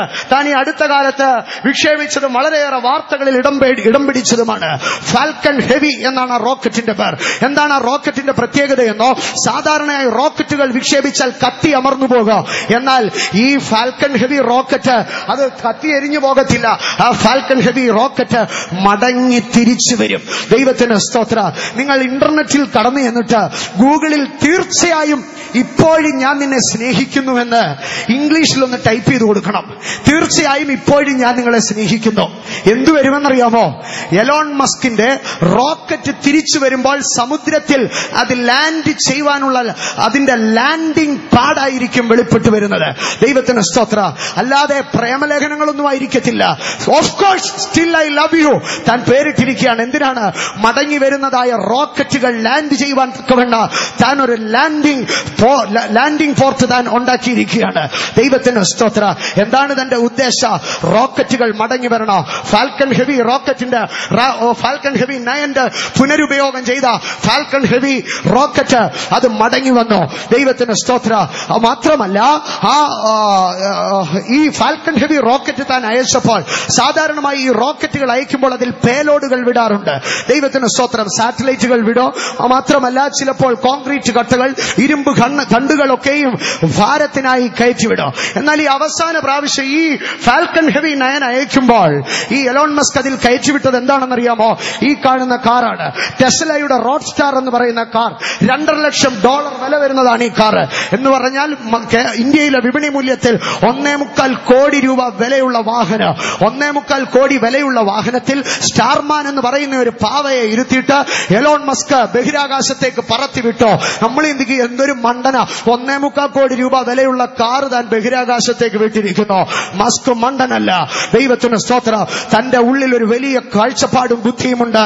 ബഹിരാകാശത്ത് കോളനികൾ നിർമ്മിക്കുക, ബഹിരാകാശത്ത് ഒരു പുതിയ ലോകം ഉണ്ടാക്കിയെടുക്കുക എന്ന്. ദൈവത്തിന് മഹത്വം ഉണ്ടാകട്ടെ. എന്നാൽ സ്റ്റാർമാനും റോഡ് സ്റ്റാറും നിശ്ചിത സ്ഥലത്തെത്തിയിട്ടില്ല. പക്ഷേ എലോൺ മസ്ക് പിൻവാങ്ങിയിട്ടുമില്ല. എലോൺ മസ്ക് ദൗത്യം തുടർന്നുകൊണ്ടിരിക്കുകയാണ്. എന്താണ് തന്റെ പദ്ധതി? 10 ലക്ഷം പേർ താമസിക്കുന്നതായ ഒരു കോളനി ചൊവ്വയിൽ സ്ഥാപിക്കുക എന്നുള്ളതാണ്. എലോൺ മസ്ക് മാത്രമല്ല ഈ ദൗത്യത്തിൽ ഏർപ്പെട്ടിരിക്കുന്നത്. ചില കമ്പനികളുടെ പേരുകൾ ഇവിടെ എഴുതിയിട്ടുണ്ട്. സ്പേസ് എക്സ് അതിൽ മുമ്പിൽ നിൽക്കുന്ന കമ്പനിയാണ്. അടുത്തതായി ബ്ലൂ ഒറിജിൻ. ഈ കമ്പനിയെ നിങ്ങൾക്ക് പരിചയമുണ്ടായിരിക്കത്തില്ല. പക്ഷെ നമ്മളൊക്കെ ഓൺലൈനിൽ സാധനം വാങ്ങുന്ന ആമസോൺ കമ്പനിയാണ് ഈ ബ്ലൂ ഒറിജിനെ നടത്തുന്നത്. അടുത്തത് വിർജിൻ ഗലാക്ടിക്. വിർജിൻ എന്ന് പറയുന്നതായ ഒരു കമ്പനിയുടെ മൊബൈലുകൾ ചില വർഷങ്ങൾക്ക് മുൻപ് അതിന്റെ സിം കാർഡുകളോടുകൂടി ഇവിടെ വന്നത് ചിലർക്കെങ്കിലും ഓർമ്മയുണ്ടായിരിക്കാം. റിച്ചാർഡ് ബ്രാൻസൺ എന്ന് പറയുന്ന അതിസമ്പന്നന്റെ ഉപവിഭാഗമാണ് ഗലാക്ടിക്. ബോയിങ് അത് വിമാനങ്ങളെ നിർമ്മിക്കുന്നതായ company. Space jets, blue origin, ബിഗലോ aerospace, space Dev, D magic, എസ്കോർ, zero നെവേദ, Boeing തുടങ്ങിയതായ 10-ലധികം കമ്പനികൾ രാവും പകലും അശ്രാന്ത പരിശ്രമത്തിലാണ്. എന്ത്? മനുഷ്യനെ ബഹിരാകാശത്തേക്ക് വിടുക. റിച്ചാർഡ് ബ്രാൻസന്റെ വിർജിൻ ഗലാക്റ്റിക് 2015 മനുഷ്യരെ അവിടെ കടത്തിവിടാമെന്ന് പറഞ്ഞ് 500-700 പേരിൽ നിന്ന് അഡ്വാൻസ് തുകയും വാങ്ങിയിരിക്കുകയാണ്. പക്ഷേ സ്പേസ് എക്സിന്റെ സ്ഥാപകനായ എലോൺ മസ്ക് പറയുന്നത് ധൃതിപ്പെട്ടയക്കേണ്ട, ഇപ്പോ ഒരാൾക്ക് ബഹിരാകാശത്ത് പോയിട്ട് വരണമെങ്കിൽ 100 കോടി രൂപ ചെലവ് വേണ്ട, നമുക്കത് ചുരുക്കണം, 2-3 കോടി ചെലവിലാക്കണം. അതിനുവേണ്ടിയാണ് താൻ റോക്കറ്റുകൾ പുനരുപയോഗം ചെയ്യുവാൻ ആഗ്രഹിക്കുന്നത്. ഇതൊക്കെ ഞാൻ പറയുമ്പോൾ ദൈവത്തിന് സ്തോത്രം, നിങ്ങൾ ചിന്തിച്ചേക്കാൻ ഈ 10 ലക്ഷം പേര് ചൊവ്വയിൽ പോയ ഇവരൊക്കെ എങ്ങനെ ആഹാരം കഴിക്കുമെന്ന്. ദൈവത്തിന് സ്തോത്രം. ഇവിടെ നിങ്ങളൊരു സാധനം കാണുന്നുണ്ട്. ഇതിന്റെ പേർ ഓർബിറ്റൽ എറ്റിക് സൈനസ് എന്നാണ്. ഇതെന്താണ് സാധനമെന്ന് കുട്ടികൾക്കൊക്കെ അറിയാമായിരിക്കും, പഠിക്കുന്ന കുട്ടികൾക്ക്. ദൈവത്തിന് സ്തോത്രം. ഇത് ബഹിരാകാശത്തേക്ക് നടത്തുന്ന കാർഗോ സർവീസ് ആണ്. കാർഗോ ഫ്ലൈറ്റ് ആണ്. പണ്ടൊക്കെ ഗൾഫിൽ നിന്ന് നമ്മുടെ വീട്ടിലുള്ളവരൊക്കെ വന്നു കഴിഞ്ഞ് നമ്മൾ രണ്ടാമത് ഒന്നുകൂടെ തിരുവനന്തപുരത്ത് പോകുമായിരുന്നോ, കാർഗോ എടുക്കാൻ പോകുമായിരുന്നോ. ഇപ്പോൾ ഇത് കണ്ടോ, ഓർബിറ്റൽ എറ്റിക്കിന്റെ സൈനസ്, ഇത് കാർഗോ ഷിപ്പാണ് ബഹിരാകാശത്തേക്ക്. ഇതിൽ ഈ കാർഗോ ഷിപ്പിലാണ് ഞാൻ മുൻപേ പറഞ്ഞ ISS-ൽ ബഹിരാകാശ കേന്ദ്രത്തിലുള്ള വ്യക്തികൾക്ക് ആവശ്യമായ സാധന സാമഗ്രികൾ കൊണ്ടുപോകുന്നത്. ദൈവത്തിന് മഹത്വമുണ്ടാകട്ടെ. ഇക്കാലത്തുടങ്ങുന്ന സയൻസ് ഫിക്ഷൻ ചിത്രങ്ങളിൽ പോലും, ചലച്ചിത്രങ്ങളിൽ പോലും ഈ വിഷയങ്ങളെ പ്രതിപാദിക്കുന്നുണ്ടെന്നാണ് ചില നാളുകൾക്ക് മുൻപ് അറിയുവാൻ കഴിഞ്ഞത്. ദൈവത്തിന് സ്തോത്രം. ഈ ഓർബിറ്റൽ എറ്റിക് സൈനസ് ചില നാളുകൾക്ക് മുൻപ് മാത്രം അയച്ചതായ 1-2 മാസങ്ങൾക്ക് മുൻപ് ബഹിരാകാശത്തേക്ക് അയച്ചതായ ഒരു കാർഗോ കണ്ടെയ്നറാണ്. ഈ കാർഗോ കണ്ടെയ്നർ വെർജീന ഐലൻഡിൽ നിന്ന് ചില നാളുകൾക്ക് മുൻപ് അയച്ചതാണ്. കാർഗോയിൽ ഇപ്പൊ എന്തെല്ലാം കൊണ്ടുപോകും? എല്ലാ മാസവും ഇവിടുന്ന് നിഡോയും ടാങ്ങും ഒക്കെ ഇങ്ങനെ പാൽപ്പൊടിയും മരുന്നും ഒക്കെ ഇങ്ങനെ കയറ്റിവിടാൻ പറ്റുമോ? ഇതൊരു ശാശ്വത പരിഹാരമല്ല. ആകയാൽ ഇപ്രാവശ്യം അവസാനം കടത്തിവിട്ട ഓർബിറ്റൽ എറ്റിക് സൈനസിൽ അവർ മറ്റൊരു കാര്യം കൂടെ കടത്തിവിട്ടോ. എന്താണ്? വാഷിംഗ്ടൺ യൂണിവേഴ്സിറ്റിയിൽ വിപുലീകരിച്ചെടുത്തതായ വിശേഷതരം ബാക്ടീരിയകളാൽ പൊതിഞ്ഞതായ 6 കോളിഫ്ലവർ വിത്തുകളെ അവർ കയറ്റിവിട്ടോ ബഹിരാകാശത്തേക്ക്. അത് ആദ്യം പരീക്ഷിക്കോ, അതിനുശേഷം ചൊവ്വയിൽ കൃഷി ചെയ്യുവാൻ കോളിഫ്ലവറിന്റെ 6 വിത്തുകളെ അതിനെ അവർ കൂട്ടാളികളായി ഉൾപ്പെടുത്തിയത് ആരെയാണെന്നറിയാമോ? കാലിഫോർണിയയിലെ വാലി ക്രിസ്ത്യൻ ഹൈസ്കൂളിൽ പഠിക്കുന്നതായ കുട്ടികളെ കൂടെ ഉൾപ്പെടുത്തി അവർക്ക് ഇതിനെക്കുറിച്ച് ബോധവൽക്കരണം കൊടുത്തി ഗുണകരമായ ബാക്ടീരിയയിൽ പൊതിഞ്ഞിട്ട് ദൈവത്തിന് സ്തോത്ര ഓർബിറ്റൽ എറ്റിക് സിഗ്നസിൽ അവർ കണ്ടെയ്നർ വഴിയായി വിത്തുകൾ വരെ അയക്കുവാൻ തുടങ്ങി. എന്താണ് ഇത് വിളിച്ചു പറയുന്നത്? മനുഷ്യൻ നക്ഷത്രങ്ങളുടെ ഇടയിൽ കൂടുവയ്ക്കാൻ തുടങ്ങിയിരിക്കുകയാണ്. പക്ഷേ ഇതെവിടെ ചെന്ന് അവസാനിക്കുമെന്ന് അടുത്ത വാക്യത്തിൽ പറഞ്ഞിട്ടുണ്ട്. ഇപ്പോൾ എലോൺ മസ്കിന്റെ കയ്യിൽ ധാരാളം കാശുണ്ട്. നാസ പോലും ഇപ്പം പ്രവർത്തികൾ എലോൺ മസ്കിനെ ഏൽപ്പിച്ചിരിക്കുകയാണ്. ഞാൻ മുമ്പേ പറഞ്ഞില്ലേ, 1.25 കോടി വിലയുള്ള കാറ് ചുമ്മാതെ ബഹിരാകാശത്തേക്ക് അങ്ങ് പറത്തി വിട്ടോ. റോക്കറ്റ് കത്തി അമർന്നാലും തനിക്ക് പ്രശ്നമില്ല. തന്റെ കയ്യിൽ അതുപോലെ പണമുണ്ട്. ദൈവത്തിന് സ്തോത്ര. 15,000 കോടി 30,000 കോടി ഇതൊക്കെയാണ് രാജ്യങ്ങൾ ഇന്ന് ഇതിനായി വേർതിരിക്കുന്നത്. ഇവിടെ നിങ്ങൾക്കൊരു പടം കാണുവാൻ കഴിയുക. ഇതിന്റെ പേർ ക്രൂ എസ്കേപ്പ് എന്നാണ്. Crew escape module. ഇത് കഴിഞ്ഞ മാസം ഇന്ത്യ ബഹിരാകാശത്തേക്ക് അയച്ചതായ ഒരു സാധനമാണ്. ഇതെന്തിനാണെന്ന് നാം ചിന്തിച്ചു കഴിഞ്ഞാൽ, ബഹിരാകാശത്തേക്ക് മനുഷ്യൻ പോകുന്നതല്ലേ ഞാൻ പറഞ്ഞുള്ളൂ. ഈ മനുഷ്യൻ എങ്ങനെ ഇറങ്ങി വരുമോ? റോക്കറ്റ് കസേരയും ഒന്നുമില്ല. റോക്കറ്റിനകത്ത് ഇതുപോലെയുള്ള മോഡ്യൂളുകളെ സംഘടിപ്പിക്കുക. ഈ മോഡ്യൂളുകൾക്കകത്ത് മനുഷ്യനെ ഇരുത്തുക. റോക്കറ്റ് അവിടെ ചെല്ലോ, മോഡ്യൂൾ വേർപെട്ട് ചൊവ്വയിൽ ഇറങ്ങോ, അല്ലെങ്കിൽ ബഹിരാകാശ കേന്ദ്രങ്ങളിൽ അവർ നിശ്ചിത സ്ഥാനത്തിറങ്ങോ. അതിനുശേഷമായിട്ട് ഇന്ത്യക്കാരുടെ കണ്ടുപിടുത്ത പ്രകാരം പസഫിക്കിലോ അറ്റ്ലാന്റിക്കിലോ അറേബ്യനിലോ ഏതെങ്കിലും ഒരു കടലിൽ വന്ന് ഈ സാധനം വീഴും. ഇന്ത്യക്കാർ കടലിൽ ചാടിക്കുമ്പോ എലോൺ മസ്ക് ഇപ്പോഴേ ലാൻഡിംഗ് പാഡ് പണിത് കഴിഞ്ഞു. അമേരിക്കക്കാരനും ഇന്ത്യക്കാരനും തമ്മിലുള്ള ഒരു വ്യത്യാസമേ. ദൈവത്തിന് സ്തോത്രം. പക്ഷേ എലോൺ മസ്കിന്റെ അവസാനം എന്തായിരിക്കും? നാസയുടെ അവസാനം എന്തായിരിക്കും? ISROയുടെ അവസാനം എന്തായിരിക്കും? അതും ബൈബിൾ പറയുന്നുണ്ട്. ഓബദ്യ 1:4-5 വാക്യങ്ങൾ ചേർന്ന് വായിക്കാം.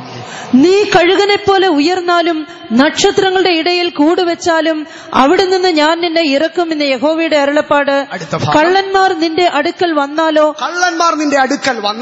രാത്രിയിൽ പിടിച്ചുപറിക്കാർ വന്നാലോ നീ എങ്ങനെ നശിച്ചു പോയിരിക്കുന്നു? അവർ തങ്ങൾക്ക് മതിയാകുവോളം മോഷ്ടിക്കയില്ലയോ? മുന്തിരിപ്പഴം പറിക്കുന്നവർ നിന്റെ അടുക്കൽ വന്നാൽ അവർ ഏതാനും കാലാപ്പഴം ശേഷിപ്പിക്കയില്ലയോ? ദൈവത്തിന് സ്തോത്രം. ആകയാൽ ഈ എലോൺ മസ്കിനും അല്ലെങ്കിൽ ഈ ബഹിരാകാശ ഗവേഷണത്തിനും സംഭവിക്കുന്ന അവസാനം ബൈബിൾ പറയുകയാണ്. ഇതുവരെയും ബൈബിൾ പറഞ്ഞിട്ടുള്ളത് തെറ്റിയിട്ടില്ലെങ്കിൽ ഇനിയുള്ളതും തെറ്റത്തില്ല. നീ എത്ര ആകാശത്ത് കോളനി പണിതാലും, നീ കണ്ടെയ്നർ വഴി കോളിഫ്ലവർ വിത്തുകൾ വിട്ടാലും, നീ ആകാശത്തുനിന്ന് ഇറങ്ങും. ദൈവം നിന്നെ ഇറക്കും. അടുത്തതായിട്ട് പറയുകയാണ്, കള്ളൻ രാത്രിയിലോ പിടിച്ചുപറിക്കാരനോ വന്നു കഴിഞ്ഞാൽ അവൻ ഒന്നും ശേഷിപ്പിക്കാതെ എടുത്തിട്ട് പോകും. കാരണം നീ അവിടെ കാണുകയില്ല. അതെന്തുകൊണ്ടാണെന്ന് ദൈവം അനുവദിച്ചാൽ നാളെ രാത്രികാലം ഓർപ്പിക്കാം. ഞാൻ പറഞ്ഞല്ലോ, ആകാശത്തിലും ഭൂമിയിലും ലോകമനുഷ്യന്, സാധാരണക്കാരായ മനുഷ്യർക്ക് എന്ത് സംഭവിക്കും എന്നാകുന്നു നാം ഇവിടെ വായിച്ചത്. എന്നാൽ ഒരു ദൈവസഭയ്ക്ക് ഈ ആകാശവും ഭൂമിയും എന്നാൽ എന്താണ്? അവൻ ഈ ആകാശത്തിലേക്ക് നോക്കിയാൽ, അവൻ ഈ ഭൂമിയിലേക്ക് നോക്കിയാൽ, അവൻ ഈ സമുദ്രത്തിലേക്ക് നോക്കിയാൽ അവൻ എന്തുണ്ട്? എലോൺ മസ്കിന് ആകാശത്തിലേക്ക് നോക്കിയാൽ അവിടെ ഒരു ബഹിരാകാശ ദൗത്യമുണ്ട്. നാസയ്ക്ക് ആകാശത്തിലേക്ക് നോക്കിയാൽ അവിടെ ബഹിരാകാശ ദൗത്യമുണ്ട്. സുനിത വില്യംസ് കാത്തിരിക്കുകയാണ് ജനുവരി ആദ്യം ബഹിരാകാശത്ത് പോകാൻ. ഇവിടെ ഇരിക്കുന്ന ഏതെങ്കിലും പാവപ്പെട്ട മനുഷ്യന് ബഹിരാകാശത്തേക്ക് ഒരു ടിക്കറ്റ് ഉണ്ടോ? നമുക്കാർക്കും ഇല്ല പ്രിയമുള്ളവരെ. നമുക്കൊന്നും ചൊവ്വയിൽ പോകുവാനോ ചന്ദ്രനിൽ പോകാനോ കഴിയത്തില്ല. റിച്ചാർഡ് ബ്രാൻസണോ ജെഫ് ജോബ്സോ എലോൺ മസ്കോ ഇപ്രകാരമുള്ളവരൊക്കെ അതിൽ പോയിക്കൊണ്ടിരിക്കും. ദൈവത്തിന് സ്തോത്രം. പക്ഷെ നമുക്കൊന്നും അതിനല്ല ദൈവം അവസരം നൽകുന്നത്. ആകാശവും ഭൂമിയും എന്ന വിഷയത്തിലേക്ക് വരുമ്പോൾ ഞാൻ ആരംഭത്തിങ്കിലേ പറഞ്ഞല്ലോ, ദൈവജനത്തിന് ഈ ഭൂമിയിലും ആകാശത്തിലും ഇപ്രകാരം നൂതനമായതൊന്നുമില്ല. അവനെല്ലാം പഴയത് തന്നെ. എന്നാൽ ഈ ഒബദ്യാവിൽ കൂടെ ദൈവം സാധാരണ മനുഷ്യന്, നീ നാളെ കഴുകനെ പോലെ സാറ്റലൈറ്റുകൾ, കാർട്ടോസാറ്റ് ഉപഗ്രഹങ്ങൾ ആകാശത്ത് വിക്ഷേപിച്ച് ഭൂമിയെ നോക്കുമെന്ന് പറയുന്നതിനു മുൻപേ, നീ നക്ഷത്രങ്ങളുടെ ഇടയിൽ കൂടുവെക്കുമെന്ന് പറയുന്നതിനു മുൻപേ ദൈവം തന്റെ ജനത്തോട് പറഞ്ഞു, ഞാൻ നിനക്ക് വേണ്ടി ആകാശത്തിൽ ഒന്ന് ചെയ്യും, ഞാൻ നിനക്ക് വേണ്ടി ഭൂമിയിൽ ഒന്ന് ചെയ്യും, ഞാൻ നിനക്ക് വേണ്ടി സമുദ്രത്തിൽ ഒന്ന് ചെയ്യും. ഒബദ്യാവിന് മുമ്പിലത്തെ അധ്യായത്തിലേക്ക് കടന്നു വരാം. ആമോസിന്റെ പുസ്തകം 9-ാം അധ്യായം അതിന്റെ 6-ാം വാക്യം. അവൻ ആകാശത്തിൽ തന്റെ മാളിക മുറികളെ പണിയുകയും ഭൂമിയിൽ തന്റെ കമാനത്തിന് അടിസ്ഥാനമിടുകയും, ആകാശത്തിൽ തന്റെ മാളിക മുറി പണിയുകയും ഭൂമിയിൽ തന്റെ കമാനത്തിന് അടിസ്ഥാനമിടുകയും സമുദ്രത്തിലെ വെള്ളത്തെ വിളിച്ച് ഭൂതലത്തിൽ പകരുകയും ചെയ്യുന്നു. ഭൂതലത്തിൽ പകരും. ഭൂതലത്തിൽ എന്ന് മലയാളത്തിൽ പറയുന്ന, ഇംഗ്ലീഷിൽ പറയുന്നത് ഫേസ് ഓഫ് ദി എർത്ത്, ഭൂമിയുടെ മുഖത്ത് തന്നെ അത് ഒഴിക്കുമെന്നാണ് പറയുന്നത്. ആകയാൽ ഒരു ദൈവപൈതലിനെ സംബന്ധിച്ച് അവൻ ആകാശത്തേക്ക് നോക്കുമ്പോൾ ദൈവം അവനോട് പറയുകയാണ്, ഞാൻ നിനക്ക് ആകാശത്തൊരു മാളിക മുറി ഒരുക്കുകയാണ്. ഇതാകുന്ന കർത്താവായ യേശു യോഹന്നാന്റെ സുവിശേഷത്തിൽ പറഞ്ഞത്, എന്റെ പിതാവിന്റെ ഭവനത്തിൽ അനേക വാസസ്ഥലങ്ങൾ ഉണ്ടില്ലെങ്കിൽ ഞാൻ നിങ്ങളോട് പറയുമായിരുന്നു, ഞാൻ പോയി നിങ്ങൾക്ക് സ്ഥലം ഒരുക്കിയാൽ ഞാൻ ഇരിക്കുന്നിടത്ത് നിങ്ങളും ഇരിക്കേണ്ടതിന് പിന്നെയും വന്ന് നിങ്ങളെ എന്റെ അടുക്കൽ ചേർത്തുകൊള്ളോ. ദൈവം അനുവദിക്കുന്നുവെങ്കിൽ അത് ഈ വേദപാഠത്തിന്റെ അവസാനത്തിലേക്ക് വരുമ്പോൾ ദൈവം മനുഷ്യനൊരുക്കുന്ന സ്വർഗനിവാസങ്ങളിലേക്ക് കടക്കാം. എന്നാൽ അതിനു മുൻപേ ആകാശത്തിലേക്ക് അവൻ മാളിക മുറി പണിയുന്നു. പക്ഷേ ഈ ആകാശത്തിൽ മാളിക മുറി പണിയുന്നുള്ളത് സത്യം. പക്ഷേ ഈ ആകാശത്തിലെ മാളിക മുറിയിലേക്ക് മനുഷ്യരെങ്ങനെ കയറിപ്പോകും? എലോൺ മസ്കിന് റോക്കറ്റ് ഉണ്ട്, നാസയ്ക്ക് GSLV PSLV ഒക്കെ ഉണ്ട്. അവനിപ്പോ RLV ഉണ്ടാക്കാൻ പോവുകയാ. നമുക്ക് ഈ ബഹിരാകാശത്തേക്ക് പോകാൻ വല്ലതും ഉണ്ടോ? ദൈവത്തിന് സ്തോത്രം. സ്വർഗത്തിൽ അവൻ മാളിക മുറി മാത്രമല്ല ഉണ്ടാക്കുന്നത്, ഭൂമിയിൽ തന്റെ കമാനത്തിന് അടിസ്ഥാനമിടുന്നു. ദൈവത്തിന് സ്തോത്രം. ഇന്ന് രാത്രികാലം ഞാൻ നിങ്ങളോട് ചോദിക്കട്ടെ, നിങ്ങൾ ആരെങ്കിലും ഈ ആകാശത്തിലെ മാളിക മുറികളെ കണ്ടിട്ടുണ്ടോ? ഭൂമിയിലെ കമാനത്തെ കണ്ടിട്ടുണ്ടോ? ഇന്ന് രാത്രി ഞാൻ ചോദിക്കട്ടെ, ദൈവം നിനക്ക് വേണ്ടി ഭൂമിയിൽ ഒരു കമാനം ഒരുക്കിയിട്ടുണ്ടെന്ന് നിനക്കിന്ന് രാത്രി പറയുവാൻ കഴിയുമോ? ഇന്ന് രാത്രി നീ കണ്ടിട്ടില്ലെങ്കിൽ ഇന്ന് രാത്രി ദൈവം നിനക്കൊരു പുതിയ ആകാശത്തെ തരാൻ പോവുകയാ, ഒരു പുതിയ ഭൂമിയെ തരാൻ പോവുകയാ. ആകാശത്തെ മാളികകളുള്ള ഒരു പുതിയ ആകാശ, ഭൂമിയിൽ കമാനങ്ങളുള്ളതായ ഒരു പുതിയ ഭൂമിയെ ഇന്ന് രാത്രി അവൻ നിനക്ക് വാഗ്ദാനം ചെയ്യുകയാണ്. ദൈവത്തിന് സ്തോത്രം. ഇന്ന് രാത്രികാലം ഈ വിഷയം പറയുമ്പോൾ അനേകർക്കൊരു സംശയം, ഞങ്ങൾ ഈ ആകാശത്തിലെ മാളിക മുറി കണ്ടിട്ടില്ല, കണ്ടിട്ടുണ്ടോ? ഭൂമിയിലെ കമാനങ്ങൾ കണ്ടിട്ടുണ്ടോ എന്ന്. ആകാശത്തിലെ മാളിക മുറികളെ കുറിച്ച് നമുക്ക് വരും ദിനങ്ങളിൽ ചിന്തിക്കാം. എന്നാൽ ഭൂമിയിലെ കമാനങ്ങൾ ആരാണ് കണ്ടിട്ടുള്ളത്? ദൈവത്തിന് സ്തോത്ര. തിരുവെഴുത്തിലേക്ക് കടന്നു വരുമ്പോൾ ഭക്തന്മാർ ഭൂമിയിലെ കമാനം കണ്ടിട്ടുണ്ട്.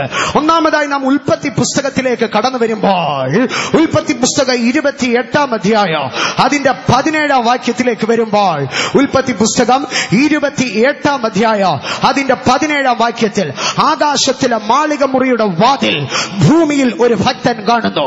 വായിക്കാമോ? ഉൽപ്പത്തി 28:17. അവൻ ഭയപ്പെട്ടു, ഈ സ്ഥലം എത്ര ഭയങ്കരം! ഇത് ദൈവത്തിന്റെ ആലയമല്ലാതെ മറ്റൊന്നല്ല, ഇത് സ്വർഗത്തിന്റെ വാതിൽ തന്നെ എന്ന് പറഞ്ഞു. ഇത് സ്വർഗത്തിന്റെ വാതിൽ, സ്വർഗത്തിലെ മാളിക മുറിയുടെ കമാനത്തെ ഇവിടെ ഒരുവൻ കണ്ടിട്ട് പറയാണ്, ഇത് സ്വർഗത്തിന്റെ വാതിൽ. ഓ, ഇത് ദൈവം പണിതിരിക്കുന്നതായ കമാനമാണ്. ദൈവത്തിന് സ്തോത്രം. നമുക്ക് സുപരിചിതമായ ഭാഗമാണ്. പൂർവ്വപിതാക്കന്മാരിൽ ഇസഹാക്കിന്റെ മകനായ യാക്കോബിന്റെ ജീവചരിത്രമാണ്. അമ്മയുടെ ബുദ്ധിക്കൊത്തവണ്ണ താൻ ചെയ്ത പ്രവൃത്തി തനിക്ക് ദോഷമായി ഭവിച്ചതുപോലെ തോന്നി.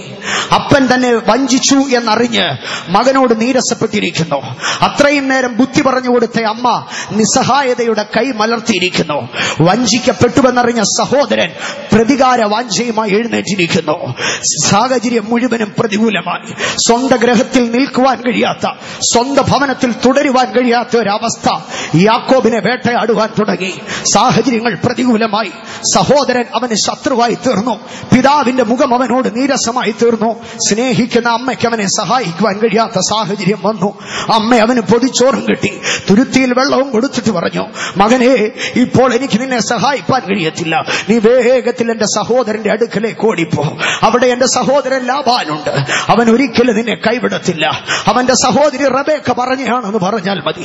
യാക്കോബ് റബേക്കയുടെ വാക്കും കേട്ടിട്ട് അവൻ ഓടുവാൻ തുടങ്ങി. സഹോദരനെ കാണാതെ വേണം അവൻ പ്രാണരക്ഷാർത്ഥം ഓടി. അവൻ ഓടി ഓടി ഓടി അവൻ സമയം കഴിയുന്നതിന് മുൻപേ അവൻ ഓടുവാൻ പരിശ്രമിച്ചു. പക്ഷെ അവന്റെ പ്രതീക്ഷകൾ താളം തെറ്റി.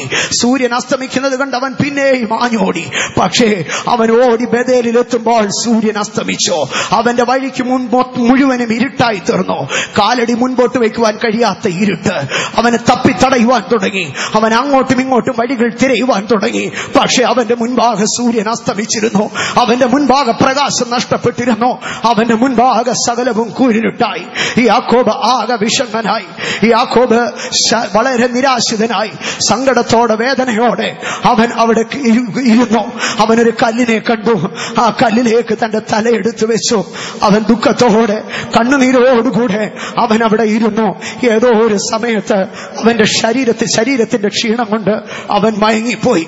രാവേറെ ചെന്നു. അവൻ ഉറങ്ങിക്കിടക്കുമ്പോൾ അവനൊരു ദർശനം കണ്ടു. ആകാശത്ത് മാളിക മുറികളുള്ളതായ ഒരു സ്വർഗമതാ തുറന്നിരിക്കുന്നു. ആ സ്വർഗത്തിൽ നിന്നൊരു ഗോവണി ഭൂമിയിലേക്ക് വെച്ചിരിക്കുന്നു.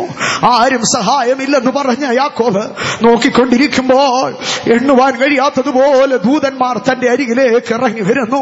യാക്കോബ് അറിഞ്ഞു, ഞാൻ ഏകനല്ല, എന്നെ സഹായിക്കുന്ന ദൈവം തന്റെ ദൂതന്മാരെ അയക്കും. അവൻ നോക്കിക്കൊണ്ടിരിക്കുമ്പോൾ ദൂതന്മാർ ഒന്നൊഴിയാതെ ആകാശത്തിലേക്ക് കയറിപ്പോയിക്കൊണ്ടിരിക്കുന്നു.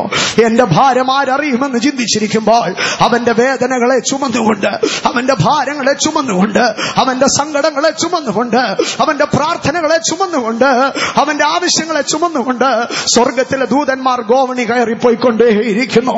ഈ യാക്കോബ് അത് കണ്ട് സന്തോഷത്തോടെ ഉറങ്ങി. അവൻ കണ്ടു, എന്റെ ദൈവ സ്വർഗത്തിൽ ഒരു വാതിൽ പണിതിരിക്കുന്നു, ഒരു കമാനം പണിതിരിക്കുന്നു. അവൻ അന്ന് രാത്രി മുഴുവനും ഉറങ്ങി. അവൻ രാത്രി ഉറങ്ങിക്കൊണ്ടിരിക്കുന്നു. അവൻ ഒരു ദൈവ ശബ്ദം കേട്ടു. ആ ദൈവ ശബ്ദത്തിലേക്ക് കടന്നു വരുമ്പോൾ 13-14 വാക്യങ്ങളിലേക്ക് വരുമ്പോൾ ദൈവം അവനോട് പറയുകയാണ്, ഏണിയുടെ മുകളിൽ നിന്നുകൊണ്ട്, ആ ഗോവണിയുടെ മുകളിൽ നിന്നുകൊണ്ട്, സ്വർഗത്തിന്റെ വാതിലിൽ നിന്നുകൊണ്ട് ദൈവം അവനോട് ഇങ്ങനെ പറയുകയാകുന്നു, ഞാൻ നിന്റെ പിതാവായ അബ്രഹാമിന്റെ ദൈവവും ഇസഹാക്കിന്റെ ദൈവവും ദൈവവുമായ യഹോവയാകുന്നു. നീ ബലഹീനപ്പെട്ട് നിരാശപ്പെട്ട് കിടക്കുന്ന ഭൂമിയെ ഞാൻ നിനക്ക് നിന്റെ സന്തതിക്ക് തരും. നിന്റെ സന്തതി ഭൂമിയിലെ പൊടി പോലെയാകും. നീ പടിഞ്ഞാറോട്ടും കിഴക്കോട്ടും വടക്കോട്ടും തെക്കോട്ടും പകരം നീ അനുഗ്രഹിക്കപ്പെടുമെന്നല്ല, നീയും നിന്റെ സന്തതിയും മുഖാന്തരവും ആകാശത്തിന് കീഴിൽ ഭൂമിയിലുള്ള സകല വംശങ്ങളും അനുഗ്രഹിക്കപ്പെടും. നിരാശയുടെ വേദനയും നിസ്സഹായതയുടെ സങ്കടവും ശാപവും വേദനയും അലട്ടിക്കൊണ്ടിരുന്ന രാത്രിയിൽ അവന് വേണ്ടി സ്വർഗം തുറന്ന് ഒരു വാതിൽ തുറക്കപ്പെട്ടു. ആശ്വാസത്തിന്റെ ഒരു വാതിൽ, സഹായത്തിന്റെ ഒരു വാതിൽ, വേദനകളെ ചുമക്കുന്ന ഒരു വാതിൽ, ഭാരങ്ങളെ വഹിക്കുന്ന ഒരു വാതിൽ. ഇന്ന് രാത്രി ഞാൻ നിന്നോട് ചോദിക്കട്ടെ, നീ ആകാശത്തിൽ ഒരു മണിമാളിക കണ്ടിട്ടുണ്ടോ? ആ മണിമാളികയിലേക്ക് തുറക്കപ്പെട്ട ഭൂമിയിൽ സ്ഥാപിക്കപ്പെട്ട ഒരു കമാനം കണ്ടിട്ടുണ്ടോ? ഇതുവരെ നീ കണ്ടിട്ടില്ലെങ്കിൽ ഇന്ന് രാത്രികാല നിനക്കൊരു പുതിയ ആകാശമുണ്ട്, നിനക്കൊരു പുതിയ ഭൂമിയുണ്ട്. വേദനയുടെ നടുവിൽ, നിസ്സഹായതയുടെ നടുവിൽ, നിരാശയുടെ നടുവിൽ ആശ്വാസത്തിന്റെ കരവുമായി, സ്നേഹത്തിന്റെ കരവുമായി, കരുതലിന്റെ കരവുമായി, സുരക്ഷിതത്വത്തിന്റെ കരവുമായി, സംരക്ഷണത്തിന്റെ കരവുമായി നിനക്ക് വേണ്ടി തുറക്കപ്പെടുന്ന ഒരു വാതിൽ. ഇന്ന് രാത്രി നിന്റെ പഴയ ആകാശം മാറിപ്പോകട്ടെ. ബഥേലിലേക്ക് കടന്നു വരുമ്പോൾ യാക്കോബിന്റെ മുമ്പിലെ ആകാശം ഇരുണ്ടുപോയി. എന്നാൽ അന്ന് രാത്രി യാക്കോബ് ഒരു പുതിയ ആകാശത്തെ കണ്ടു, സ്വർഗം തുറന്നിരിക്കുന്ന ആകാശം. ബഥേലിലേക്ക് കടന്നു വരുമ്പോൾ യാക്കോബിന്റെ മുമ്പിലുള്ള ഭൂമി ഇരുണ്ട നിരാശ നിറഞ്ഞ ഭൂമിയായിരുന്നു. എന്നാൽ അന്ന് രാത്രി യാക്കോബ് ഒരു പുതിയ ഭൂമി കണ്ടു. അവനെ സഹായിക്കുന്ന ദൈവത്തിന്റെ കരങ്ങൾ ഇറങ്ങി വരുന്നൊരു ഭൂമി. ഇന്ന് രാത്രികാല നിസ്സഹായതയുടെ ഭൂമിയിലാണോ നീ? നിനക്ക് വേണ്ടി സഹായത്തിന്റെ ഒരു ഭൂമി, ഒരു പുതിയ ഭൂമി ദൈവം തുറക്കുകയാണ്. നിനക്കൊരു പുതിയ ആകാശം തുറക്കുകയാണ്. അത് എവിടെയാണ്? യാക്കോബ് പറഞ്ഞു, ഇത് ദൈവത്തിന്റെ ആലയ, സ്വർഗത്തിന്റെ വാതിൽ തന്നെ. ദൈവത്തിന്റെ ആലയത്തിലേക്ക് കടന്നു വന്നാൽ ഏത് മനഭാരവുമാകട്ടെ, ഏത് നിരാശയുമാകട്ടെ, ഏത് പോരാട്ടവുമാകട്ടെ, നീ ദൈവത്തിന്റെ ആലയത്തിലേക്ക് കടന്നു വന്നാട്ടെ, വിശുദ്ധന്മാരുടെ അടുക്കലേക്ക് കടന്നു വന്നാട്ടെ, നിന്റെ സങ്കടങ്ങൾ പറഞ്ഞാട്ടെ. നിനക്ക് വേണ്ടി തുറക്കുന്ന ഒരു വാതിലോ, നിനക്ക് വേണ്ടി സ്വർഗത്തിലേക്ക് വെച്ചിരിക്കുന്ന ഒരു ഗോവണിയോ, സ്വർഗത്തിൽ നിന്ന് നിനക്കായി ഇറങ്ങി വരുന്ന ദൂതന്മാര്, നിന്റെ വേദനകളെ ചുമക്കുന്ന ദൂതന്മാര് നിനക്കായിട്ടുണ്ട്. സ്വർഗത്തിലെ മണിമാളികയോ ഭൂമിയിലെ കമാനവും കണ്ട മനുഷ്യനുണ്ടോ? യാക്കോബ് പറയോ, ഞാനത് കണ്ടതാണ്. ഇനിയും തിരുവെഴുത്തിൽ അനേക ഭാഗങ്ങളുണ്ട്, സമയം ചുരുങ്ങിയെന്നല്ലോ. ഒന്ന് രണ്ട് വിഷയങ്ങൾ കൂടെ പറഞ്ഞുകൊള്ളട്ടെ.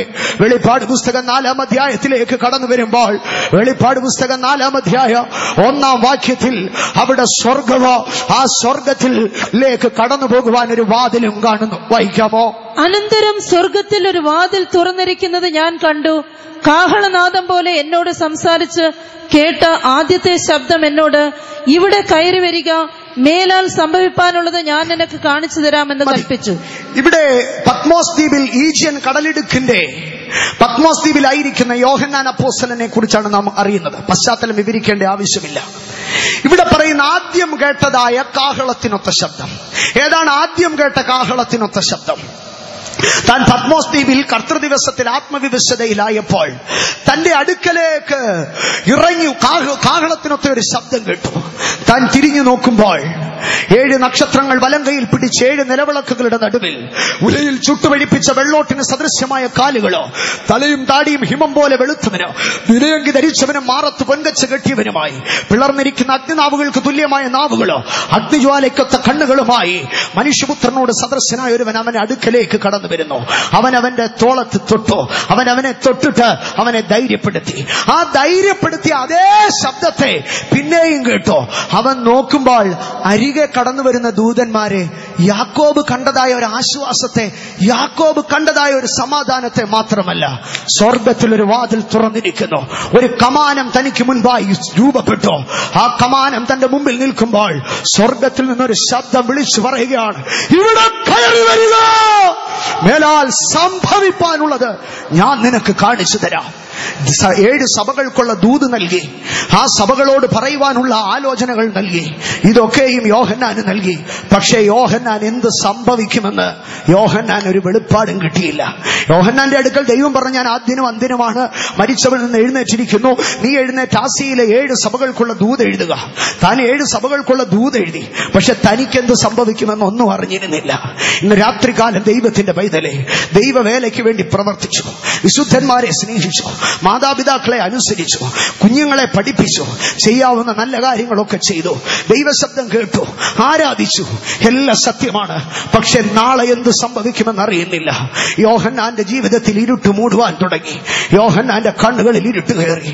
അവന്റെ ജീവിതത്തെക്കുറിച്ചൊരു വ്യക്തമായ കാഴ്ചപ്പാട് കിട്ടിയില്ല. എന്നാൽ യോഹന്നാൻ ഒരു ശബ്ദം, കാഹളത്തിനൊത്ത ശബ്ദം കേട്ടോ. ആ ശബ്ദം അവനോട് ഇങ്ങനെ പറഞ്ഞു, നീ ഭൂമിയിൽ ഒരു കമാനം കാണുന്നില്ലേ? കയറി വരിക, മേലാൽ സംഭവിപ്പാനുള്ളത് നിനക്ക് കാണിച്ചു തരാം. ഇന്ന് രാത്രികാല നിനക്കൊരു പുതിയ ആകാശവും പുതിയ ഭൂമിയുമുണ്ട്. നിന്റെ ഭാവിയെ കുറിച്ച് നീ അറിയുന്നില്ലയോ? നാളെ നിനക്ക് എന്ത് സംഭവിക്കുമെന്ന് നിനക്ക് അറിയുന്നില്ലയോ? നിന്റെ ശുശ്രൂഷ മണ്ഡലത്തിൽ നീ പ്രകാശിക്കുന്നു, പക്ഷെ നാളെ നിനക്ക് എന്തുണ്ടാകുമെന്ന് നീ അറിയുന്നില്ല.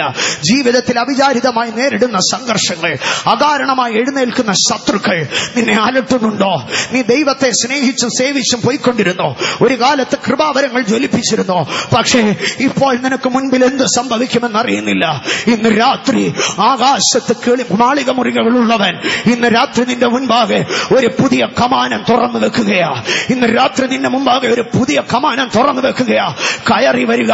നിനക്ക് മേലാൽ എന്ത് സംഭവിക്കുമെന്ന്, നിനക്ക് എന്ത് സംഭവിക്കുമെന്ന്, ശത്രു നിന്നെ തോൽപ്പിക്കുമോ? നിന്റെ ജീവിത യാത്ര എവിടെ ചെന്ന് തീരോ? നീ സിയോനിലും യെരൂശലേമിലും എത്തുമോ? നിന്റെ കാലടികൾ വഴുതുമോ?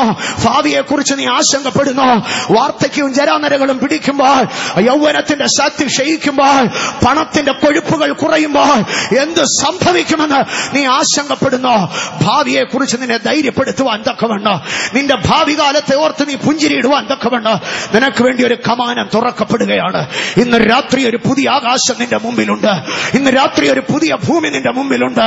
നീ നിരാശപ്പെടുന്ന ഭാവി കാലത്തെ കുറിച്ച്, നീ ഭയപ്പെടുന്ന നാളെയെ കുറിച്ച് നീ പുഞ്ചിരിക്കുവാൻ തക്കവണ്ണോ, നീ ധൈര്യപ്പെടുവാൻ തക്കവണ്ണോ ഇന്ന് രാത്രി അവൻ നിന്റെ മുൻപാകെ ഒരു പുതിയ ആകാശം തുറക്കുന്നു, ഒരു പുതിയ ഭൂമി തുറക്കുന്നു. വിശ്വസിക്കുന്നവർ ദൈവത്തെ സ്തുതിച്ചുകൊണ്ടിരുന്നാട്ട്. അവൻ ഇന്ന് രാത്രി നിനക്കായി ഒരു സ്വർഗം തുറക്കപ്പെട്ടിട്ടുണ്ട്, ഒരു പുതിയ സ്വർഗ.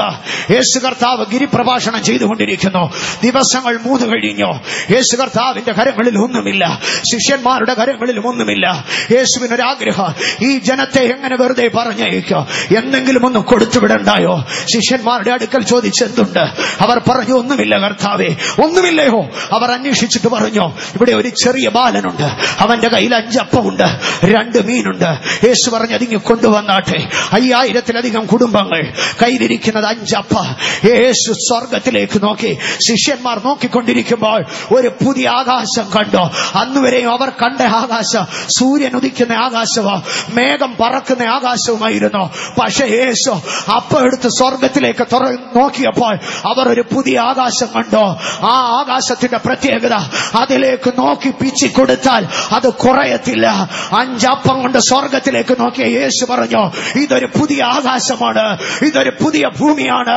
5 അപ്പം കൊണ്ട് 5000 പേരെ പോഷിപ്പിക്കുന്ന ഭൂമി. ഇന്ന് രാത്രികാലം നിന്റെ ജീവിതത്തിൽ 5 അപ്പമേ ഉള്ളൂ. നിന്റെ ആവശ്യകതകൾ 5000 ആണോ? ഇന്ന് രാത്രി ശിഷ്യന്മാർ കണ്ടതുപോലെ നീ ഒരു പുതിയ ആകാശം കാണട്ടെ, നീ ഒരു പുതിയ ഭൂമി കാണട്ടെ. ഇന്ന് രാത്രി ഒരു പുതിയ ആകാശം നിനക്ക് തുറക്കപ്പെടുകയാണ്. നിന്റെ ഞെരുക്കങ്ങൾ മാറുവാൻ, നിന്റെ 5 അപ്പം 5000 പേർക്ക് കൊടുക്കാൻ മാത്രമല്ല, ശേഷിച്ച കൊട്ട 12 എടുക്കുവാൻ ഇന്ന് രാത്രികാലം അവൻ ആകാശത്തിന്റെ കിളിവാതിലുകളെ തുറക്കുകയാ. ഇന്ന് രാത്രി ഒരു പുതിയ ആകാശം നിന്റെ മുമ്പിലുണ്ട്. നിന്റെ ദാരിദ്ര്യം മാറുന്ന ആകാശം. ഇന്ന് രാത്രികാലം നിന്റെ മുമ്പിൽ ഒരു പുതിയ ആകാശമുണ്ട്. നിന്റെ ഞെരുക്കം മാറുന്ന ആകാശം. ഇന്ന് രാത്രികാലം ഒരു പുതിയ ആകാശം നിന്റെ മുമ്പിലുണ്ട്. ഓ, നിന്റെ 5 അപ്പം കൊണ്ട് 12 കൊട്ട ശേഷിപ്പിക്കുമാറ് 5000 പേരെ പോഷിപ്പിക്കുന്ന അപ്പം. ഓ, അപ്പത്തെ പെരുക്കുമാറാക്കുന്ന, ദാരിദ്ര്യത്തെ മാറ്റുന്ന, വേദനയെ മാറ്റുന്ന ഒരു പുതിയ ആകാശം നിന്റെ മുൻപാകെ തുറക്കപ്പെടുകയാണ്. ഇന്ന് രാത്രികാലം അഭിഷേകമുള്ളവർ ആ ആകാശത്തിലേക്ക് നോക്കിക്കൊണ്ടിരുന്നാട്ടെ. ആമേൻ. അപ്പോസ്തല പ്രവർത്തികളുടെ പുസ്തകം 7-ാം അധ്യായം 55-ാം വാക്യത്തിലേക്ക് വരുമ്പോൾ ദൈവഭക്തനായ സ്തെഫാനോസ് അവന്റെ മുൻപാകെ ആകാശവും ഭൂമിയും നിൽക്കുകയാണ്. ആകാശം അവന്റെ മുൻപാകെ ശത്രുവിനെ പോലെയായിരിക്കുന്നു. ഭൂമിയിൽ അവനെതിരെ പല്ല് കടിച്ച് ചെവി പൊത്തിക്കൊണ്ട് 1000 പുരുഷാരം പാഞ്ഞെടുക്കുകയാണ്. എന്നാൽ സ്തെഫാനോസ് പരിശുദ്ധാത്മാവ് നിറഞ്ഞവനായി അന്യഭാഷകളിൽ സംസാരിച്ചുകൊണ്ട് അവൻ ആകാശത്തെ കുറ്റുനോക്കി. അവൻ കണ്ടത് മേഘം നിറഞ്ഞ ആകാശമല്ല, അവൻ കണ്ടത് സൂര്യൻ ഉദിക്കുന്ന ആകാശമല്ല. സ്തെഫാനോസ് ഒരു പുതിയ ആകാശത്തെ കണ്ടു. എന്താണ് ആകാശത്തിന്റെ പ്രത്യേകത? ദൈവ മഹത്വം നിറഞ്ഞു നിൽക്കുന്ന ആകാശം. അപ്പോസ്തല പ്രവൃത്തി 7:55. അവൻ ആകാശത്തിൽ മറ്റൊന്ന് കണ്ടു. യേശു കർത്താവ് അവന് വേണ്ടി എഴുന്നേറ്റ് നിൽക്കുന്നു. ഇന്ന് രാത്രികാലം 1000 ശത്രുക്കൾ നിന്റെ മുൻപാകെ നിൽക്കുന്നു. നീ ആകാശത്തിലേക്ക് നോക്കുമ്പോൾ ഒരു പുതിയ ആകാശം നിന്റെ മുൻപാകെ തുറക്കപ്പെടുകയാ. ദൈവത്തിന്റെ മഹത്വം നിറഞ്ഞ ആകാശം. യേശു കർത്താവ് നിനക്ക് വേണ്ടി എഴുന്നേറ്റ് നിൽക്കുന്ന ആകാശം. ശത്രു ചെതറുന്ന ആകാശം, പാതാളം കിടുങ്ങുന്ന ആകാശം, ആത്മാവിനെ കൈക്കൊള്ളുന്ന ആകാശം, പ്രതികൂലത്തിന്റെ നടുവ് ആശ്വസിപ്പിക്കുന്ന ആകാശം, ബന്ധനങ്ങളെ അഴിക്കുന്ന ആകാശം, പോരാട്ടങ്ങളെ തകർക്കുന്ന ആകാശം. ആമേൻ, ആമേൻ. നീ ഒരുപക്ഷെ ചോദിച്ചേക്കാം, എങ്ങനെയാണ് ഈ പുതിയ ആകാശം തുറക്കപ്പെടുന്നതെന്ന്. എനിക്കെങ്ങനെ ഒരു പുതിയ ആകാശം തുറക്കപ്പെടും? എങ്ങനെ എനിക്കൊരു പുതിയ കമാനം തുറക്കപ്പെടും? എങ്ങനെ ഒരു പുതിയ വഴി തുറക്കപ്പെടും? നിനക്കൊരു പുതിയ വഴി തുറക്കും. അത് ഞാനല്ല തുറക്കുന്നത്, അത് നീയല്ല തുറക്കുന്നത്. എബ്രായലേഖനം 10:19. യേശു കർത്താവ് തന്റെ ദേഹം എന്ന തിരശീല ചീന്തി അവൻ ഭൂമിയിൽ പുതിയൊരു വഴി തുറന്നു. അവനൊരു സഹായത്തിന്റെ കമാനം തുറന്നു. അവനൊരു ഭാവിയെ കുറിച്ച് പ്രത്യാശയുള്ള കമാനം തുറന്നു. അവൻ ദാരിദ്ര്യത്തെ മാറ്റുന്ന ഒരു കമാനം തുറന്നു. അവൻ ദൈവമഹത്വം കാണുന്ന ഒരു കമാനത്തെ തുറന്നു. അവൻ ഉയർത്തെഴുന്നേറ്റ യേശുവിനെ കാണുന്ന ഒരു കമാനം തുറന്നു. ജീവന്റെ കമാനം അവൻ തുറന്നു. യേശു പറഞ്ഞു, ഞാൻ വാതില, ഞാനാ നിന്റെ കമാനം.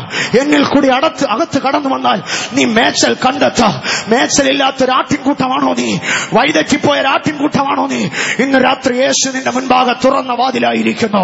ധൈര്യത്തോടെ കാൽവറിയിലേക്ക് കടന്നു വന്നിട്ട് ദേഹം എന്ന തിരശ്ശീല ചീന്തിക്കൊണ്ട് അവനൊരു പുതിയ വാതിൽ തുറന്നിരിക്കുന്നു. ആ പുതിയ വാതിലിലേക്ക് കടന്നാട്ട് നിനക്കൊരു പുതിയ ആകാശം തുറക്കപ്പെടുകയാണ്. നിനക്കൊരു പുതിയ ആകാശം തുറക്കപ്പെടുകയാണ്. ആമേൻ. ആമോസ് 9:6 അവിടെ പറയുന്നത്, ഞാൻ മാളികമുറിയുള്ള ഒരാകാശവും കമാനമുള്ള ഒരു ഭൂമിയും നിനക്ക് വേണ്ടി തുറക്കും.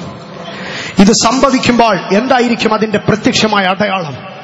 അടുത്തതായി പറയുകയാണ്, സമുദ്രത്തിലെ വെള്ളത്തെ വായിക്കാമോ? വേദഭാഗം ഒരിക്കൽ. സമുദ്രത്തിലെ വെള്ളത്തെ വിളിച്ച് ഭൂതലത്തിൽ പകരുകയും ചെയ്യുന്നു. യഹോവ എന്നാകുന്നു അവന്റെ നാമം. സമുദ്രത്തിലെ വെള്ളത്തെ വിളിച്ച് ഭൂമിയിൽ പകരും. ഇന്ന് രാത്രി നിന്റെ മുമ്പിൽ സമുദ്രമായിരിക്കുന്നത്. എന്താണ് സമുദ്രത്തിലെ വെള്ളത്തിന്റെ പ്രത്യേകത? കടല് നിറഞ്ഞു കിടക്കുക. ഒരു തുള്ളി വെള്ളം നിനക്ക് കുടിക്കാൻ പറ്റത്തില്ല. ഉപയോഗശൂന്യമായ വെള്ളം, ഉപ്പുരസമുള്ള വെള്ളം. ആമേൻ. എന്താണ് സമുദ്രജലത്തിന്റെ പ്രത്യേകത? ആ തിമിർത്ത് അലറുന്ന സമുദ്രം നിന്നെ ഭയപ്പെടുത്തുകയായിരിക്കാം. ഉപയോഗശൂന്യമായ ഒരു സമുദ്രം, ഭയപ്പെടുത്തുന്ന ഒരു സമുദ്രം, അക്കരെ കര കാണാത്ത ഒരു സമുദ്രം. ആമേൻ. ആഴമറിയാത്ത ഒരു സമുദ്രം, നിന്നെ ഭീതിപ്പെടുത്തുന്ന ഒരു സമുദ്രം, ഇളകി മറിയുന്ന ഒരു സമുദ്രം, നിനക്ക് മുൻപോട്ട് പോകുവാൻ കഴിയാത്തൊരു സമുദ്രം. ഇന്ന് രാത്രികാലം യേശു നിന്റെ മുൻപാകെ ഒരു ആകാശവും ഭൂമിയും പുതുതായി തുറക്കുമ്പോൾ നീ ഭയപ്പെടുന്ന ആ സമുദ്രജല ഭൂമിയുടെ മുഖത്തിന്മേൽ ഒഴിക്കും. എങ്ങനെയാണ് അത് ഒഴിക്കുന്നത്? അത് നീരാവിയായി ആകാശത്ത് പൊങ്ങി മഞ്ഞായി മഴയായി നിന്റെ മേൽ പെയ്യോ. ഇന്ന് രാത്രി നിനക്കവൻ ഒരു പുതിയ ആകാശം തരുമ്പോൾ, ഒരു പുതിയ ഭൂമി തരുമ്പോൾ, അവൻ ഇന്ന് രാത്രി നിന്റെ മുൻപാകെ ഒരു പുതിയ ആകാശവും പുതിയ ഭൂമിയും തുറക്കുമ്പോൾ, ഒരു സഹായത്തിന്റെ കരം അവൻ നിനക്ക് നീട്ടുമ്പോൾ, നിന്റെ ഭാവിയെ കുറിച്ചൊരു പ്രത്യാശ നൽകുമ്പോൾ, നിന്റെ ഞെരുക്കത്തിൽ അവനൊരു വിശാലത വരുത്തുമ്പോൾ, നീ പരിശുദ്ധാത്മാവിൽ നിറഞ്ഞു നോക്കുമ്പോൾ, അവൻ നിന്റെ മുൻപാകെ ദൈവത്തിന്റെ മഹത്വത്തെയോ എഴുന്നേറ്റ് നിൽക്കുന്ന യേശുവിനെ കാണിക്കുന്നുവെങ്കിൽ, ആ കാൽവറിയിൽ കൂടി നീ കടക്കുന്നുവെങ്കിൽ, ഇന്ന് രാത്രികാലം നീ കാണാൻ പോവുകയാണ് ഉപയോഗശൂന്യമായ സമുദ്രത്തിലെ വെള്ളം, കലങ്ങി മറിയുന്ന സമുദ്രത്തിലെ വെള്ളം, വീശി അടിക്കുന്ന കൊടുങ്കാറ്റിൽ അലറി വിളിക്കുന്ന തിരമാലയിലെ വെള്ളം ഇന്ന് രാത്രി നിന്റെ മേൽ മഞ്ഞായി പെയ്യാൻ പോവുകയാ, മഴയായി പെയ്യാൻ പോവുകയാ. അത് ഉപ്പുരസമുള്ള വെള്ളമല്ല, അത് നിർമ്മലമായ വെള്ളം. അത് നിന്നെ വീശി അടിക്കുന്ന കൊടുങ്കാറ്റിന്റെ വെള്ളമല്ല, അത് നിന്റെ ദേശത്തെ നനയ്ക്കുന്ന വെള്ളം, അത് നിന്റെ തക്ക അളവായ മുൻമഴയുടെ വെള്ളം, അത് നിന്റെ ജീവിതത്തിലെ പിന്മഴയുടെ വെള്ളം. ഇന്ന് രാത്രി ഒരു പുതിയ ആകാശം നിന്റെ മുമ്പിൽ തുറക്കപ്പെടുന്നു. ഇന്ന് രാത്രി കാലം നിന്നെ തണുപ്പിക്കുവാൻ തക്കവണ്ണ സമുദ്രത്തിലെ വെള്ളം നിന്റെ മേൽ അനുഗ്രഹത്തിന്റെ പിന്മഴയായി പെയ്യുവാൻ പോവുകയാണ്. വിശ്വസിക്കുന്നവർ കണ്ണുകളെ അടച്ചാട്ട് പരിശുദ്ധാത്മാവ് നിറഞ്ഞ നിറഞ്ഞവരായി ആ ആകാശത്തിലേക്ക് ഉറ്റു നോക്കിയാട്ട് ഇന്ന് രാത്രി ഒരു പുതിയ ആകാശം ഇവിടെ തുറക്കപ്പെടുകയാണ്. ഇന്ന് രാത്രി ഒരു പുതിയ ഭൂമി ഇവിടെ തുറന്നക്കപ്പെടുകയാണ്. ആമേൻ. പല നാളുകളായി നീ ഗ്രഹപ്പിഴയെ ശപിച്ചുകൊണ്ടിരിക്കുക, നീ പല നാളുകളായി ജാതകത്തെ പഴിച്ചുകൊണ്ടിരിക്കുക.